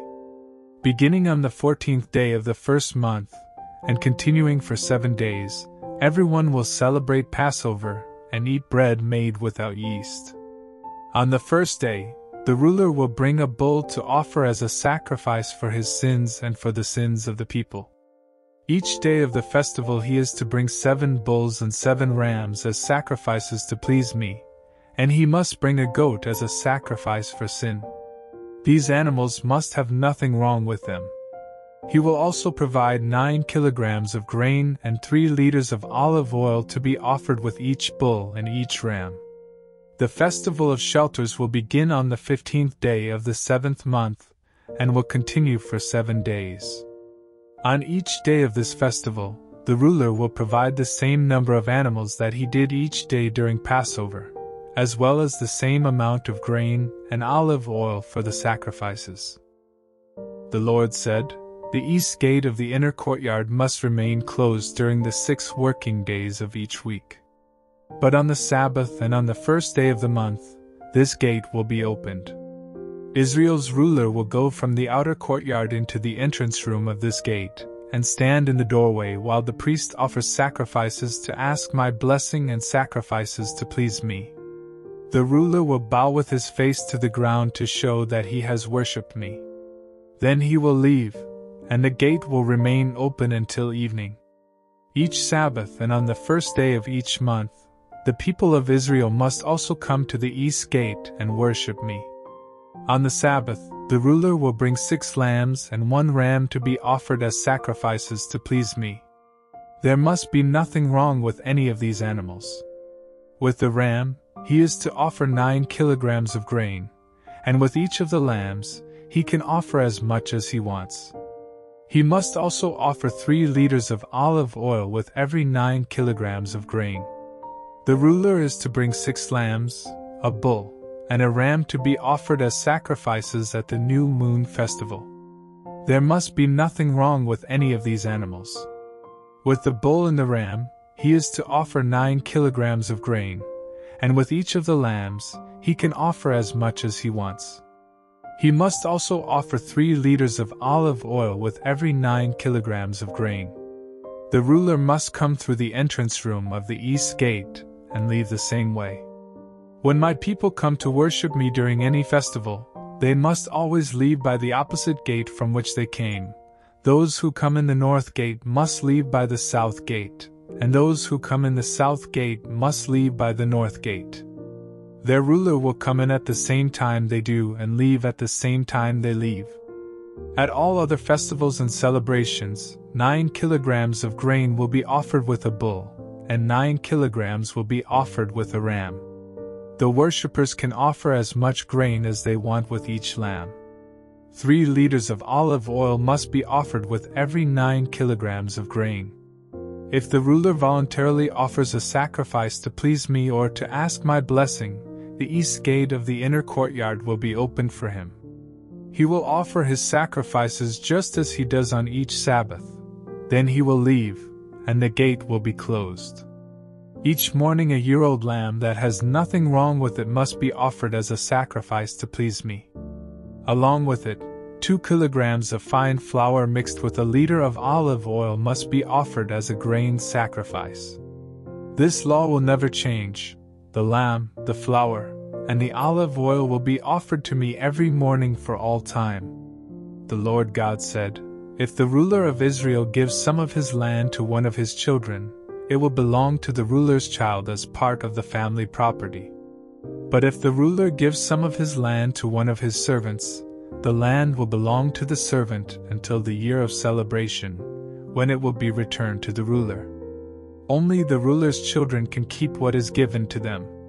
The ruler must never abuse my people by taking land from them. Any land he gives his children must already belong to him." The man who was showing me the temple then took me back to the inner courtyard.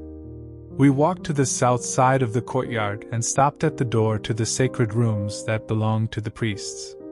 He showed me more rooms at the western edge of the courtyard and said, "These are the kitchens where the priests must boil the meat to be offered as sacrifices to make things right and as sacrifices for sin. They will also bake the grain for sacrifices in these kitchens. That way, these sacred offerings won't have to be carried through the outer courtyard, where someone could accidentally touch them and be harmed." We went back to the outer courtyard and walked past the 4 corners. At each corner I saw a smaller courtyard, meters long and meters wide. Around the inside of these smaller courtyards was a low wall of stones, and against the wall were places to build fires. The man said, "These are the kitchens where the temple workers will boil the meat that worshippers offer as sacrifices." The man took me back to the temple, where I saw a stream flowing from under the entrance. It began in the south part of the temple, where it ran past the altar and continued east through the courtyard.